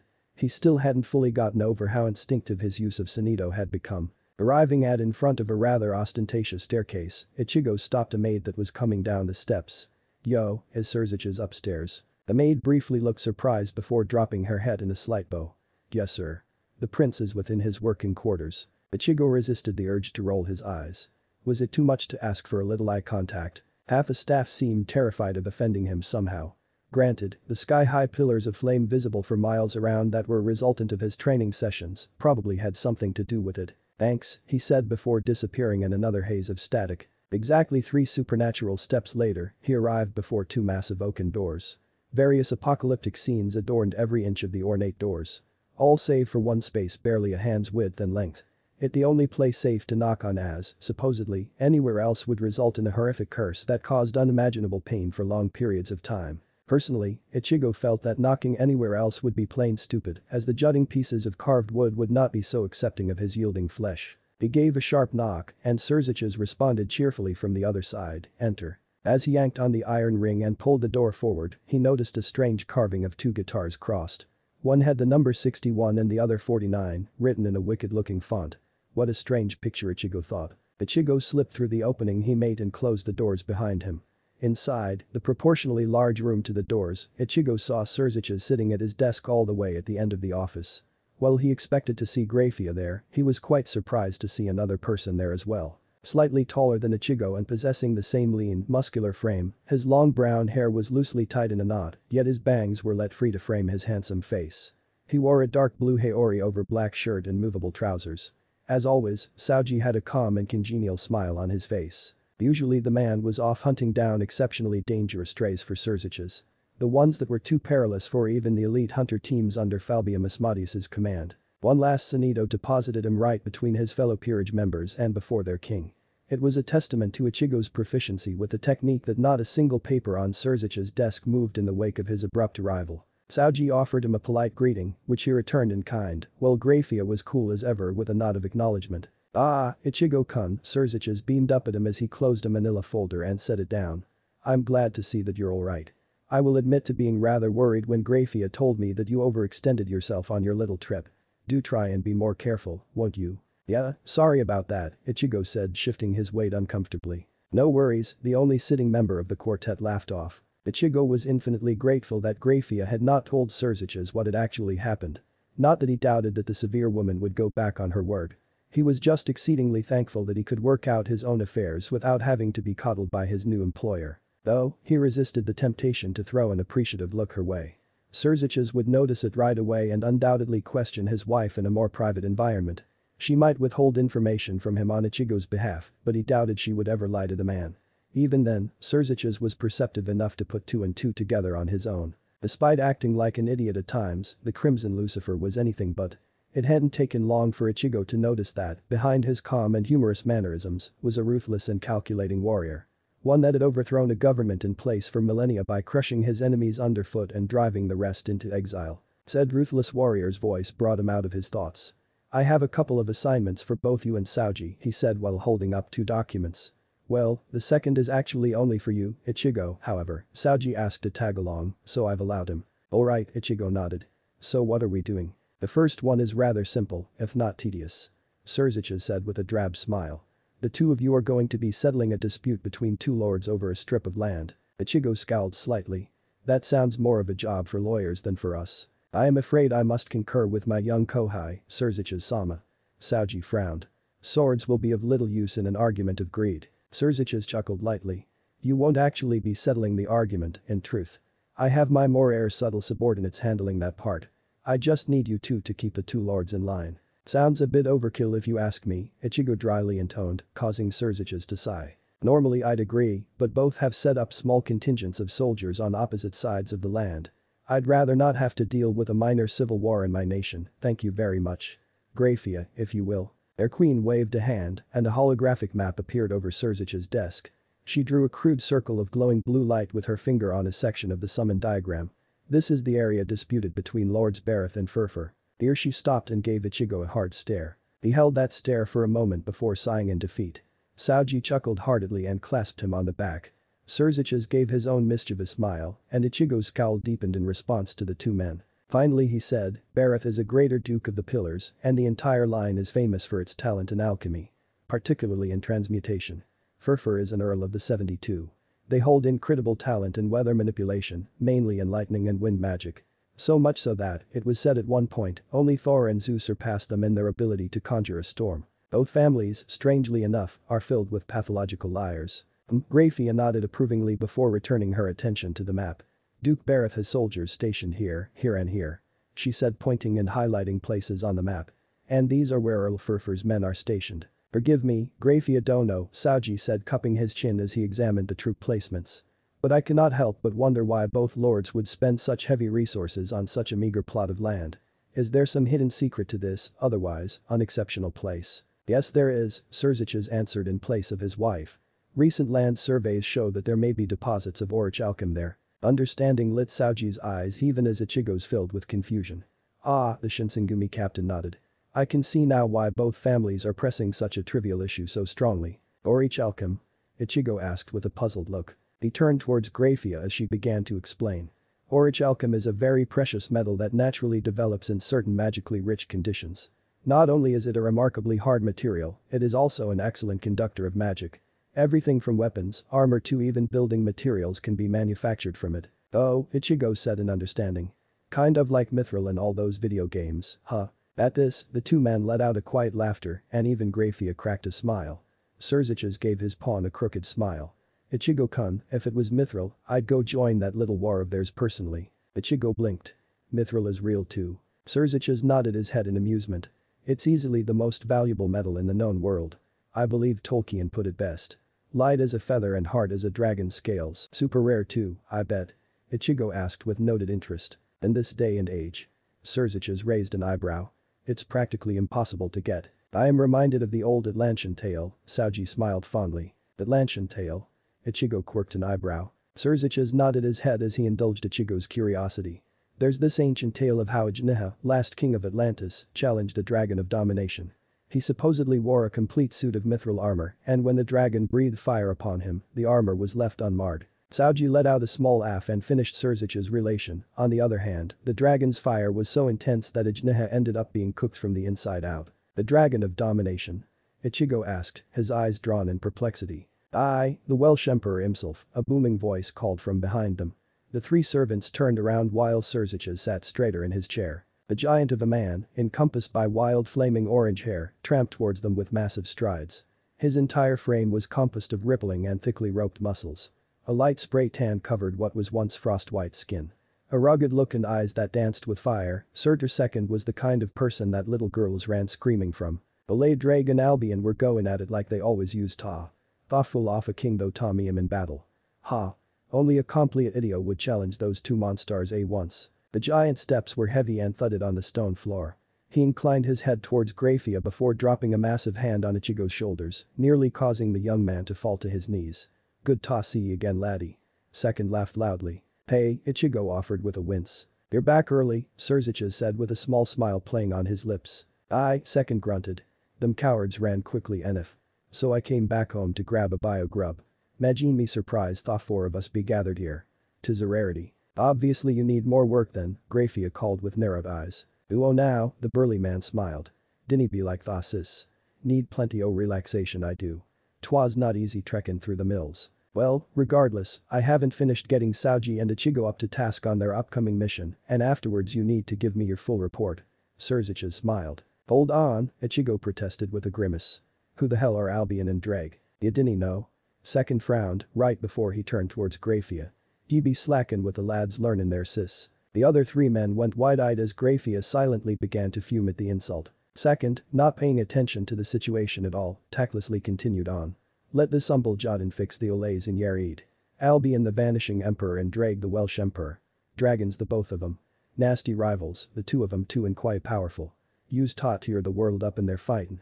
It was them that sank Atlantis after Thaw King took sword and spear to 'em. Second began to gesture wildly with his muscle-roped arms.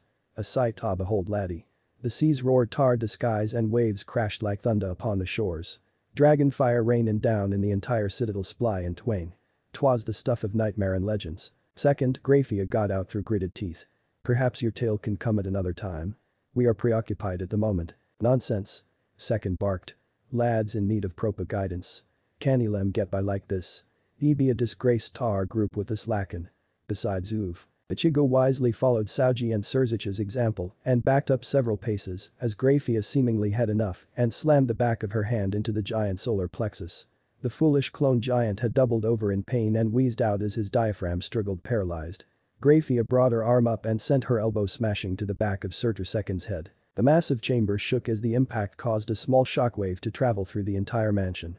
The Norse giant slid to the floor unconscious and as Grafia snapped her gaze up, Surziches ducked behind his desk and Ichigo and Saoji pressed themselves against the wall. Surziches sama, Grafia said as the wrinkles of frustration smoothed over and her delicate features fell neutral once more. Why yes.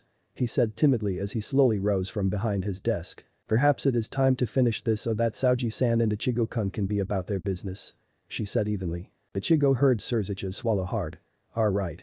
Get that affair with Bareth and Furfur finished then head over to Kyoto in the human world. All the details are in this folder. Surziches smiled weakly as he threw the folder at Saoji. Dismissed. I am glad you taught me this technique Ichigo-kun. Saoji said as he viewed the city below. It is most useful and much less inconspicuous than our wings. No problem, Saoji-san. Ichigo said lightly from beside the man. Both men hovered a few hundred meters above the ancient city of Kyoto. It had taken most of the morning and a good chunk of the afternoon to clear up the messy conflict between the Bareth and Furfur clans. In fact, by the two of them arrived, open hostilities had begun to take place and a small-scale war was underway. It was only when Ichigo and Saoji unleashed their combined demonic power and crushed everyone in the vicinity to the ground that they stopped fighting. Even then, they both had to consistently keep up a certain level of pressure to dissuade any further fighting. Of course, once the small militias had been dealt with, Surzich's less combat-oriented servants brought the two lords together and began hammering out a compromise. It wasn't easy. Tempers had flared, threats had been made, swords been drawn. The two pillars only managed to act reasonably when Ichigo threatened to turn the entire expanse of land into a smoldering crater. Although, afterwards both lords had made some derogatory comments about his and Saoji's reincarnated status. Luckily Ichigo was used to such things from his days in high school, and Saoji had long since been accustomed to the bigotry of to some of the pure-blooded devils. Unfortunately for said bigots, both Ichigo and Saoji were far more powerful than they were, and, in the underworld society, that's all that mattered. Once Surzich's legal department had finished up and an accord had been reached, Ichigo and Saoji grabbed a small lunch and shipped off for Kyoto. Saoji had been particularly eager to revisit the jurisdiction of the old military police. It has been quite some time since I last visited the old imperial capital. Saoji said wistfully. Ichigo tilted his head towards the senior servant and asked, you left before the capital was transferred to Tokyo, right? Indeed, the old warrior nodded his head. I was in Edo though it had yet to be named the capital yet. I was dying of tuberculosis when Surzich's Sama had offered me a place in his peerage. I had no desire to meet my end in a sickbed rather than at the tip of a blade. It would have been shameful, so I shook hands with the devil in hopes that my demise would arrive in some more glorious fashion. I can happily say that I have never regretted that decision. It still amazes that I get to talk to one of the Boshin War's most famous figures. They talk about you in our schools. Ichigo said with a slight smile. Saoji smiled gracefully. You flatter me, Ichigo-kun. I played but a humble part in that war. Do you see that sight? He said with near excitement, and Ichigo followed Saoji's finger as he pointed towards a particular place down below. It is greatly changed, yet I still recognize it. It was there that I first locked swords with Himura. Himura? Ichigo queried. Their books will say naught of him, Saoji said with fire in his eyes and sharp smile on his face. He was an imperial assassin and, perhaps, the greatest swordsman of the war. Better than you? Ichigo asked teasingly. Saoji took it in stride. At the time? Yes. Manslayer we called him, and truly, many met their doom by his blade. I believe his head count had surpassed 100 by the end of the revolution. Ichigo looked on in surprise, having not expected the admission. You would have marveled at the strength reflected in his sword. Saoji shook his head ruefully. At that point in my life, I had already had some exposure to the supernatural. Yet, in spite of my advantage, like a demon in battle he was, and every stroke of steel was death heralded. The draw of his sword made Raijin's bolt pale in swiftness. Sounds like quite the warrior, Ichigo mulled. Saoji hummed in agreement. I believe this is enough of nostalgia for now. Let's us descend and proceed on foot. It would not bode well for us to be tardy for our appointment with Yasaka Haim. You've met her? Ichigo stuffed his hands in his pockets as he slid down through the air. I have never met her personally, Saoji admitted with a shrug. Although, I've seen her from a distance and have heard much of her from the Imkai of Kyoto. Oh? She is said to very fair with those she reigns over and quite humble. Yet, there is said to be a severity in her that she shares with the Lady of the Sun and Universe. So kin to like Graffian E? Ichigo asked with a wry smile. Oh, not at all, Saoji chuckled. She smiles far more often than our beloved queen. They both touched the ground simultaneously and began to navigate through the various pilgrims and tourists that flooded the central city. Quickly, the two of them made their way to back alleys where the less savory characters tended to reside. Taking care to avoid the puddles in the gravel road, Ichigo's lips turned downward as a certain music hit his ears. I do believe that is yours, Ichigo-kun, Saoji pointed out. Reaching into his pocket, Ichigo pulled out his cell phone. Surprise flitted across his face as the caller ID displayed a name he had not expected to call him. Pressing the green talk button, Ichigo held his phone to his ear. Yuzu? Ani-chan. Ah. Ichigo swiftly pulled the device away from his ear as the volume of his sister's voice threatened to damage his ears. Why are you yelling? He said as he switched the phone to the other ear and cleaned out the initial one with his pinky finger. It's been a month since you've called. He could practically hear the angry pout in her tone. You don't call, you don't text, and you haven't responded to anything we've sent you. Where have you been? I've been. Ichigo cut himself off as he yawned. He was still somewhat tired from the previous night and his excursions in the underworld earlier this morning. Sorry, I've been preoccupied with stuff. Stuff? What stuff? The suspicion was less dripping and more outright pouring. You're not fooling around with some girl, are you? That broke him out of his stupor. What? Where did you get that kind of crazy idea? I'm simply busy with my new job. There was a small silence on the other end of the line that made him check the phone, see if it was still connected. Hoi, Yuzu. Huh? So it was a job. He heard her mutter from the other side. What kind of job? The mistrust back in full force. Yuzu, annoyance barely keeping out of his voice. Don't make me come over there and spank you. Meanie, Ani-chan, he heard her blow a raspberry and he fought to not roll his eyes in face of her childishness. Where are you, anyways? Huh? I'm in Kyoto with a friend. What? She shrieked. Why are you all the way over there? Apparently, his conversation with Yuzu was quite audible to those around him because Saoji was sniggering into his hand. One of my professors is out in a conference, so class was cancelled for today. So we thought to ourselves, why not? Let's go on a trip. And here we are. That sounds awfully convenient, she mused, much to Ichigo's exasperation. He then noticed Saoji motion to him that they had arrived. Yuzu? Yes. I'm hanging up now. Why click? He shook his head in a silent sigh as he deposited his phone into the confines of his jeans. He knew that she'd give him hell the next time they ended up speaking, but he reasoned that if he sent her a few photos of the area she'd calm down. Gesturing to the wall at the end of an alley filled with trash cans, Saoji said, and here we are. The stone wall faded away to reveal a completely different world. Creatures of all shapes and sizes drifted to and fro along the newly revealed alley. They clambered over each other in some instances, and some were even traversing the walls of the various buildings. As Ichigo took a closer look, he noticed that it appeared that he and Saoji had traveled back in time.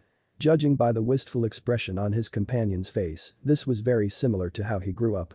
Well, similar if you subtracted the dancing kappa, the oni attempting to sell Tayaki and Kuchisakana, gesturing towards them rather suggestively. Ichigo turned his attention from the illicit Imkai to Saoji when he felt the man's power fluctuate slightly. Everything alright? he asked with an upturned brow. Perfectly fine, Saoji inclined his head. Simply my inner new acting up in the presence of his kin. Inner new? Ichigo asked, bemused. I bet there's a story behind that. Saoji smiled mysteriously. Perhaps another time. The two devils walked down the alley infested with various other supernatural entities, though they were given a wide berth. Despite them reigning in their monstrous presence, the Imkai could still sense the dense demonic power that lay within the pair. As Ichigo inhaled, he could taste the power that within the very air. Kyoto's underground was very different from the underworld. He had asked a few questions of Graphia before departing, and she had informed him that Kyoto lay on an unusually potent ley line. An intersection between mystical energies from within the planet itself. Due to the underworld being an extension of hell, it possessed no such phenomena. However, that isn't to say that the underworld did not have its fair share of anonymities and ghastly secrets. Graphia had also informed him how Yasaka, the Kikbi and ruler of Japan's Imkai, was the one who regulated the ley line. That without her, it would run rampart and cause various singularities, which would, in all likelihood, expose the supernatural world to the unsuspecting mortal realm. As such, her existence was paramount to the preservation of stability in the world. The Silver Queen had, for this reason, expressly told Ichigo, threatened to be as courteous as possible with her and be on his best behavior.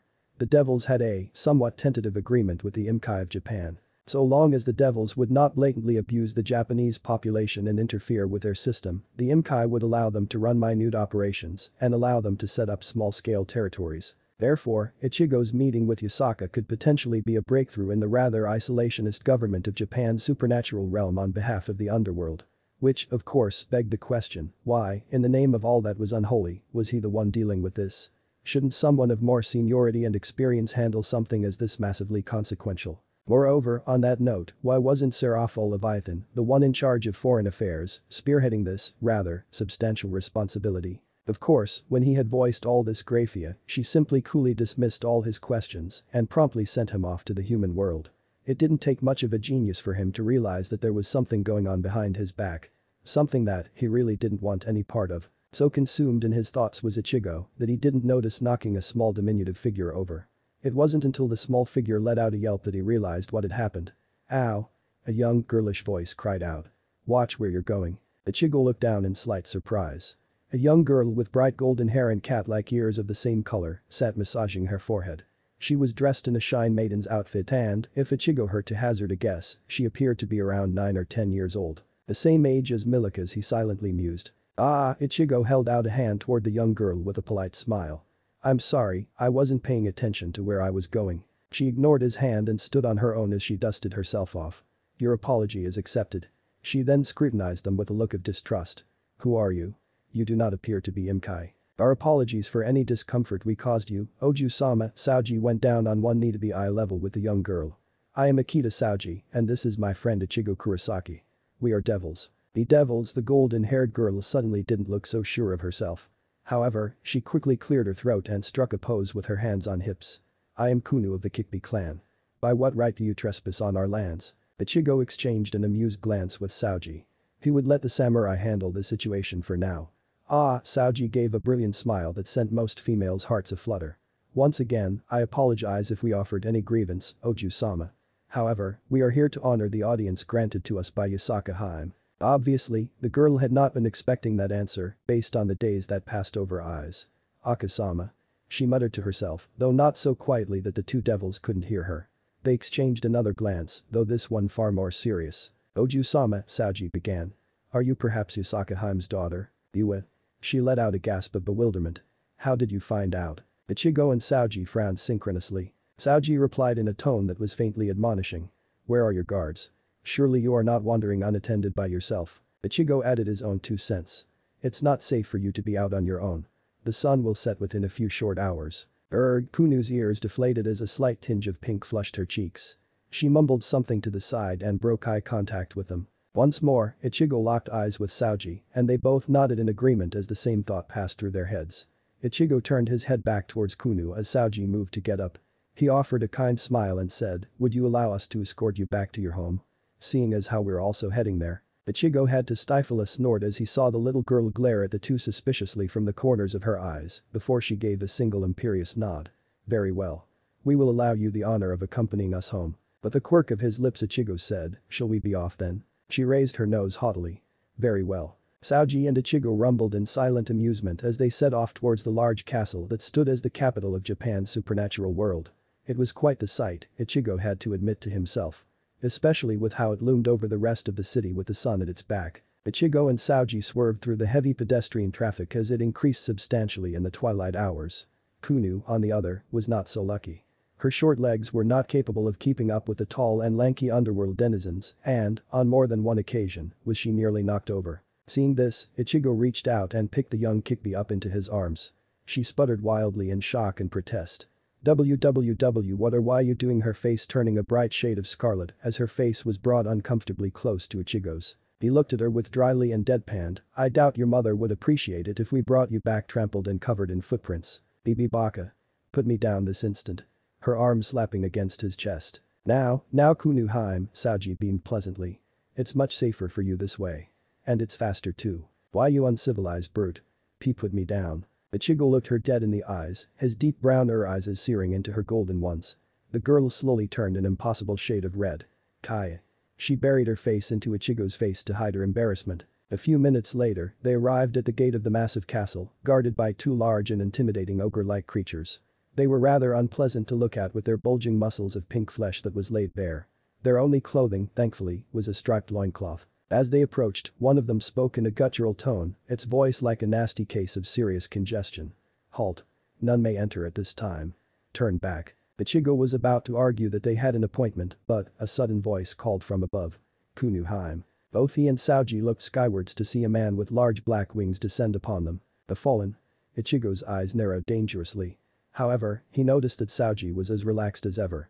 Well, as relaxed as a man forged through countless battles could get. As the figure came closer and the lantern light of the settling night illuminated its face, Ichigo realized it wasn't a fallen. The dead giveaway was the bird-like face. "Kurakumo?" Kunu exclaimed from Ichigo's grasp. He turned towards what he realized must be a Tengu and gestured towards Kunu with his chin. "I'm going to assume that this belongs to you. I must thank you for returning Kunu Haim to us. Though I must ask, who are you?" Ichigo didn't miss how the Tengu placed a hand on the pommel of a sword strapped to his hip. "We are here on behalf of our master, Surzich's Lucifer. Yusaka Haim requested our presence." Saoji diplomatically replied from beside him. "Wait a minute, we were requested to come here." Ichigo's kept his face impassive, but inside turmoil began to build. "No, Surzicha said that only I was required for this," and Saoji simply decided to tag along. "Just what the hell is going on?" Returning his attention to conversation at hand, Ichigo saw the Tengu look at them carefully. "The underworld emissaries." He softly intoned with surprise. Kurakumo hummed. "Very well, I will have someone guide you to the audience chamber if you will wait but a moment. Kunu Haim, come, let us return to your quarters." Surprisingly, the golden-haired child wrapped her arms around Ichigo's neck tightly. "We are most comfortable with our current steed. We will remain with him." She refused to meet any of their gazes. Kurakumo looked at the pair of devils uncomfortably, no doubt fearing how they would react to being treated as mere mounts. Luckily, Saoji diffused the tension with a hearty laugh. "From pawn to horse. Your good fortune unfailingly continues, Ichigo-kun." "Don't I know it," Ichigo muttered sardonically. "Shall we get going? Or are we going to stand out here all night?" The Tengu coughed into his hand. Yes, I will take you to see Her Highness." As Kurakumo turned, neither Ichigo nor Saoji missed how his fingers twitched and how several shadows seemed to jump forward and into the castle. They silently fell into one stride and Ichigo shifted Kunu in his arms so that he could reach Zangetsu more effectively. Though he doubted that there would be any attacks on his person so long as Kunu was so close. Still, there was no harm in caution. They treaded through the ancient castle with Kurakumo as their guide. Every so often, Kunu would make some comment about a particular place they passed or a work of art that hanged from the walls. Ascending a massive staircase, which Ichigo thought was far too large to serve any reasonable purpose, they arrived at an equally immense door. It was painted bright red and held patterns of inlaid golden flowers. Two other Tengus stood guard at the door, each wielding what appeared to be a monk's shakuji. "Oh dear," Kurakumo turned towards them in an apologetic tone. "How rude of me. I completely forgot to ask for names." "Kurosaki Ichigo," he offered. "Akita Saoji," Saoji smiled. Kurakumo's eyes went wide. The former captain of the Shinsengumi's first troop and the human who defeated the traitor Shinigami Aizen. Surely the Crimson Lucifer has taken fearsome servants. Ichigo was mildly amazed that his actions and the events of the Winter War were known to supernatural world. Then again, Surzich's was fully aware of who he was and what had happened, so it wasn't too much of a stretch that the world at large was privy to the Aizen's rebellion. In fact, he'd be thoroughly disappointed if the Japanese supernatural world was ignorant of what was happening in their own front yard. The red doors opened with fluid ease, and Ichigo beheld a chamber with a vaunted ceiling held aloft by colossal pillars of white timber. Crimson silks embroidered with gold foil hung loftily and billowed out. The floor was of marble bricks, and on the edges of the gargantuan chamber were pools of crystal water that splashed with elegant koi fish. The smell of fresh jasmine clung in the air, and along the walls grew branches of twisted and knotted wood that shone with silver leaves and golden flowers. However, despite all the beauty that was laid before him, Ichigo had only eyes for the single occupant of the room. Seated on a wide throne of vibrant scarlet and glaring white, 9 tails of the purest gold fur lightly flailed about. Hair of liquid gilt cascaded down a straight and poised back. Eyes shining like the sun, features that seemed angelic and ethereal, and a smile that was both gracious yet mischievous. "We greet you, envoys of Kunu." The 9-tailed magnificence breathed out. And just like that, the august grandeur of the moment was utterly shattered into irreparable pieces. The little girl struggled out of his arms with an excited yell, "Akasama." The pitter-patter of Kunu's feet on the stone floor lulled everyone into a silent stupor. With a giggle, the smallest of them threw herself into the arms of her mother. Kunu, Yusaka looked entirely flabbergasted at the appearance of her daughter. "Just what are you doing here?" "That would be my blunder, Yusaka Haim," Kurikumo bowed. "I will suffer through any punishment that you devise as repayment." Yusaka looked back and forth between her guests and her daughter. Her mouth opened and fell before she finally absently said, "You may approach." Ichigo and Saoji followed the Tengu and stopped several paces from the throne and its bearer. "What is the meaning of this?" Yusaka asked, the hint of frown on her face. "I was idle in my watching of Kunu Haim, and she managed to elude me," Kurikumo said, getting down on one knee. Fortuitously, our honored guests returned with her. Yusaka turned a glare towards her daughter, Ichigo and Saoji entirely forgotten, and said, "You ran away again, didn't you?" "Akasama," the girl pouted. "It's so boring listening to Kurikumo talk and talk. I wanted a break." Ichigo and Saoji stole a glance at each other and then back to the mother-daughter duo. Something to tell when they went back home. Yusaka pinched Kunu's cheeks. It was. The little vixen moaned in her mother's lap. "Kurikumo, take Kunu back to my quarters and keep her there. I will deal with her once I have attended to our guests." Yusaka commanded, and disappointment immediately shadowed Kunu's face. "But Akasama," she whined. "Oh," she said with finality in her tone. "Fine," Kunu huffed. As she hopped down and passed them, Kunu halted and bowed respectfully to the two. "We are most appreciative for your assistance." Ichigo would have scoffed at the rapid transition from childish baby to perfect princess if it weren't for the somewhat formal atmosphere that remained. Saoji, on the other hand, went along with it perfectly. "It was our pleasure, Kunu Haim." Kurikumo led the small Kikbi away, and the adults turned their attention on one another. "I must apologize if Kunu gave you any trouble. It's difficult for a child that age to be cooped up indoors all day." Ichigo smiled in remembrance of fond memories as he said, "I have 2 younger sisters so I can sympathize." Yusaka returned his smile and turned towards Saoji. "I was not expecting another son of this land. I am glad to finally meet you, Akita Saoji. Your dealings with my kin are well known." Saoji's eyes widened slightly before he bowed at the waist. "I am deeply humbled to be honored with your presence, Yusaka Haim." "Please." Yusaka shook her head, her glimmering locks of gold swaying in the motion. "There is no need of that." Then she sighed. "Kunu most wonderfully shattered any and all pretense of spectacle and command I had so diligently set up." And Kurosaki Ichigo, deeper eyes of roiling gold, studied him. There was age and wisdom behind those eyes. The human who fought so valiantly. The one who ascended beyond the realms of mortality. "Long have the forces of Kyoto kept our eyes on you." "You have?" Ichigo asked, his shoulders tensing. At this point, he wanted answers. "Why?" She gave him a sad smile. "That is not for me to answer." His eyes narrowed. "Then who?" His voice an edged whisper. Yusaka straightened in her throne and, much to the 2 men's astonishment, she began to glow a bright shine. He threw his arms up as a rush of power assaulted him, and he felt his skin begin blister under the surge of energy and heat. He sensed Saoji veil himself in a dense layer of demonic power, even as he called on the depths of his own inner darkness. Ichigo could feel something coming, something that was powerful and incredibly old. Something which was causing his devil instincts to scream at him. The rush of blood throbbed through his veins and a constant pounding in his temples ached against his brain. And the strangest thing was Zangetsu. The blade was practically shaking in anticipation and oozing a sense of rightness. Rays of golden power erupted and heaved through the massive chamber. He increased his outpour of demonic taint and grounded himself from being pushed back.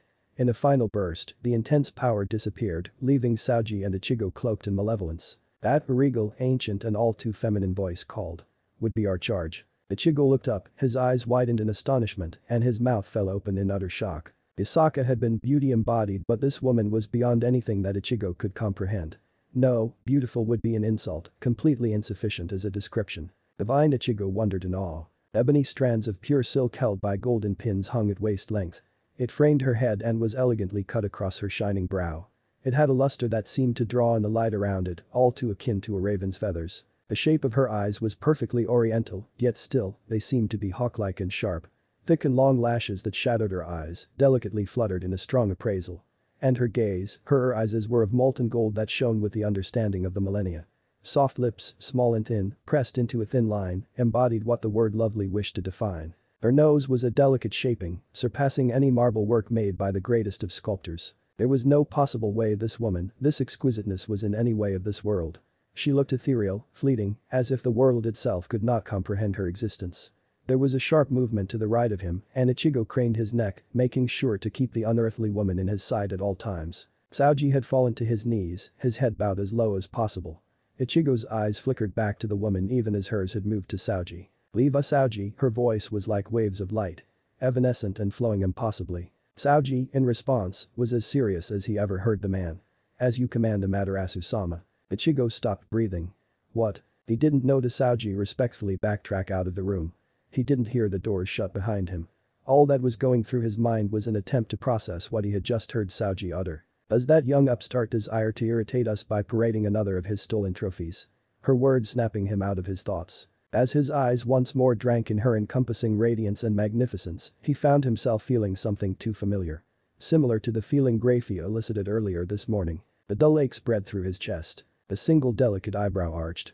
"Have you no honored words of greeting to offer us, Kurosaki Ichigo?" Ichigo found himself unable to speak. "Such eloquence," she drawled. "Surely, Masaki, you would grieve for your son if you beheld him now." Ichigo's eyes broke wide. "What?" He breathed in disbelief. "You knew my mother?" he asked, nearly shaking in incredulity. Of course, words fell like nectar and chime upon his ears. "The land beneath us, it is our garden. Our nursery." She raised a hand cut like diamond, and mystifying light arose in a fine mist. A myriad of faces and people reflected through dancing facets. "Nihonjin, they are all our children. For we watch, we guide and we bless. Your mother was no different, for she was born of our people. Our claim was greater upon her than even the slumbering king." She flicked her wrist, and the faces drifted away into glittering dust. "Yet she was robbed from us, even as you were robbed as well."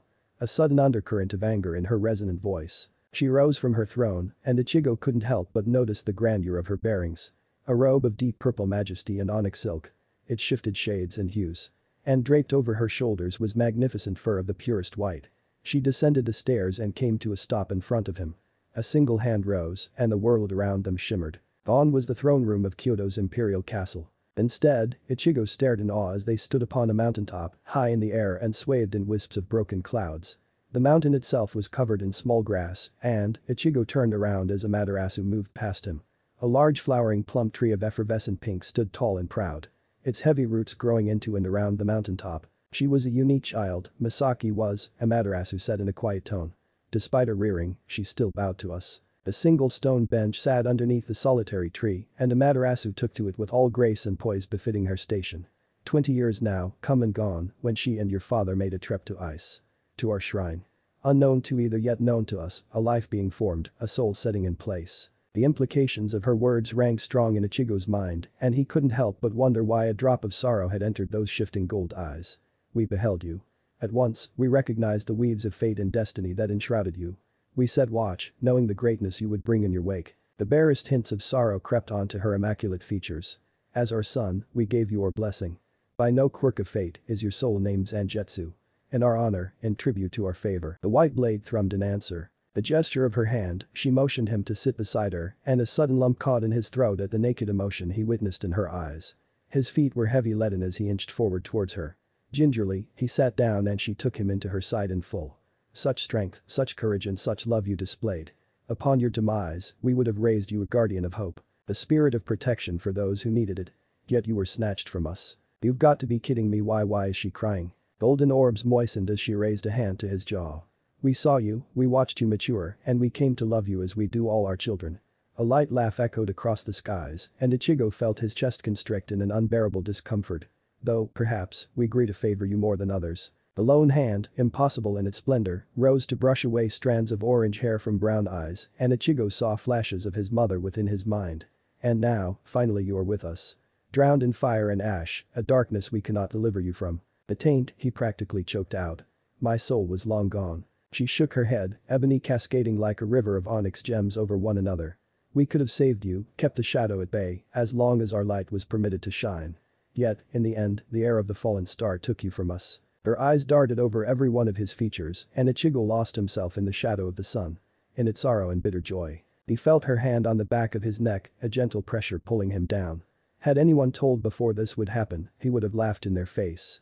Honestly, having Amaterasu herself letting him rest his head in her lap. Frankly, at this point, Ichigo was drawing a blank. All he knew was that her fingers in his hair was the single most soothing thing he had ever felt. He could feel his eyes droop as any and all weariness melted away. There wasn't a battle to be fought. No war to be waged. And certainly no enemy to be defeated. All Ichigo felt was the simple yet profound feeling of contentment. You are stolen from us, and though we may no more lay our blessings upon you, know that a mother will always love her son. Her fingers brushed his bangs back, letting the warmth of her touch elicit a current of heat through his head and down his body. He was lulled deeper and deeper into a dream. Oh, we would ask of you a favor. He hummed, barely coherent in his thoughts as lightness overtook him. Isaka is an aspect of our glory. As our worthiest son, we have deemed you proper for her. Will you agree to this? Was there a sudden different emotion behind her tone? One all too wolfish. He sighed as sleep overcame him. Notes of purity and mirth rang through him as his body and mind fell into oblivion. You may be gone from our reach, she murmured softly into his hair. Yet for this night, you are our child once again. Several hours later, Yusaka would have a small mental breakdown when she woke with a smiling devil, snoozing softly in her bed. Let me know in the comments below if you guys want the next part. Also check out my other video that has been shown and left. Thank you for watching. If you enjoyed this video, please like and share this video. And have a fantastic day. Bye.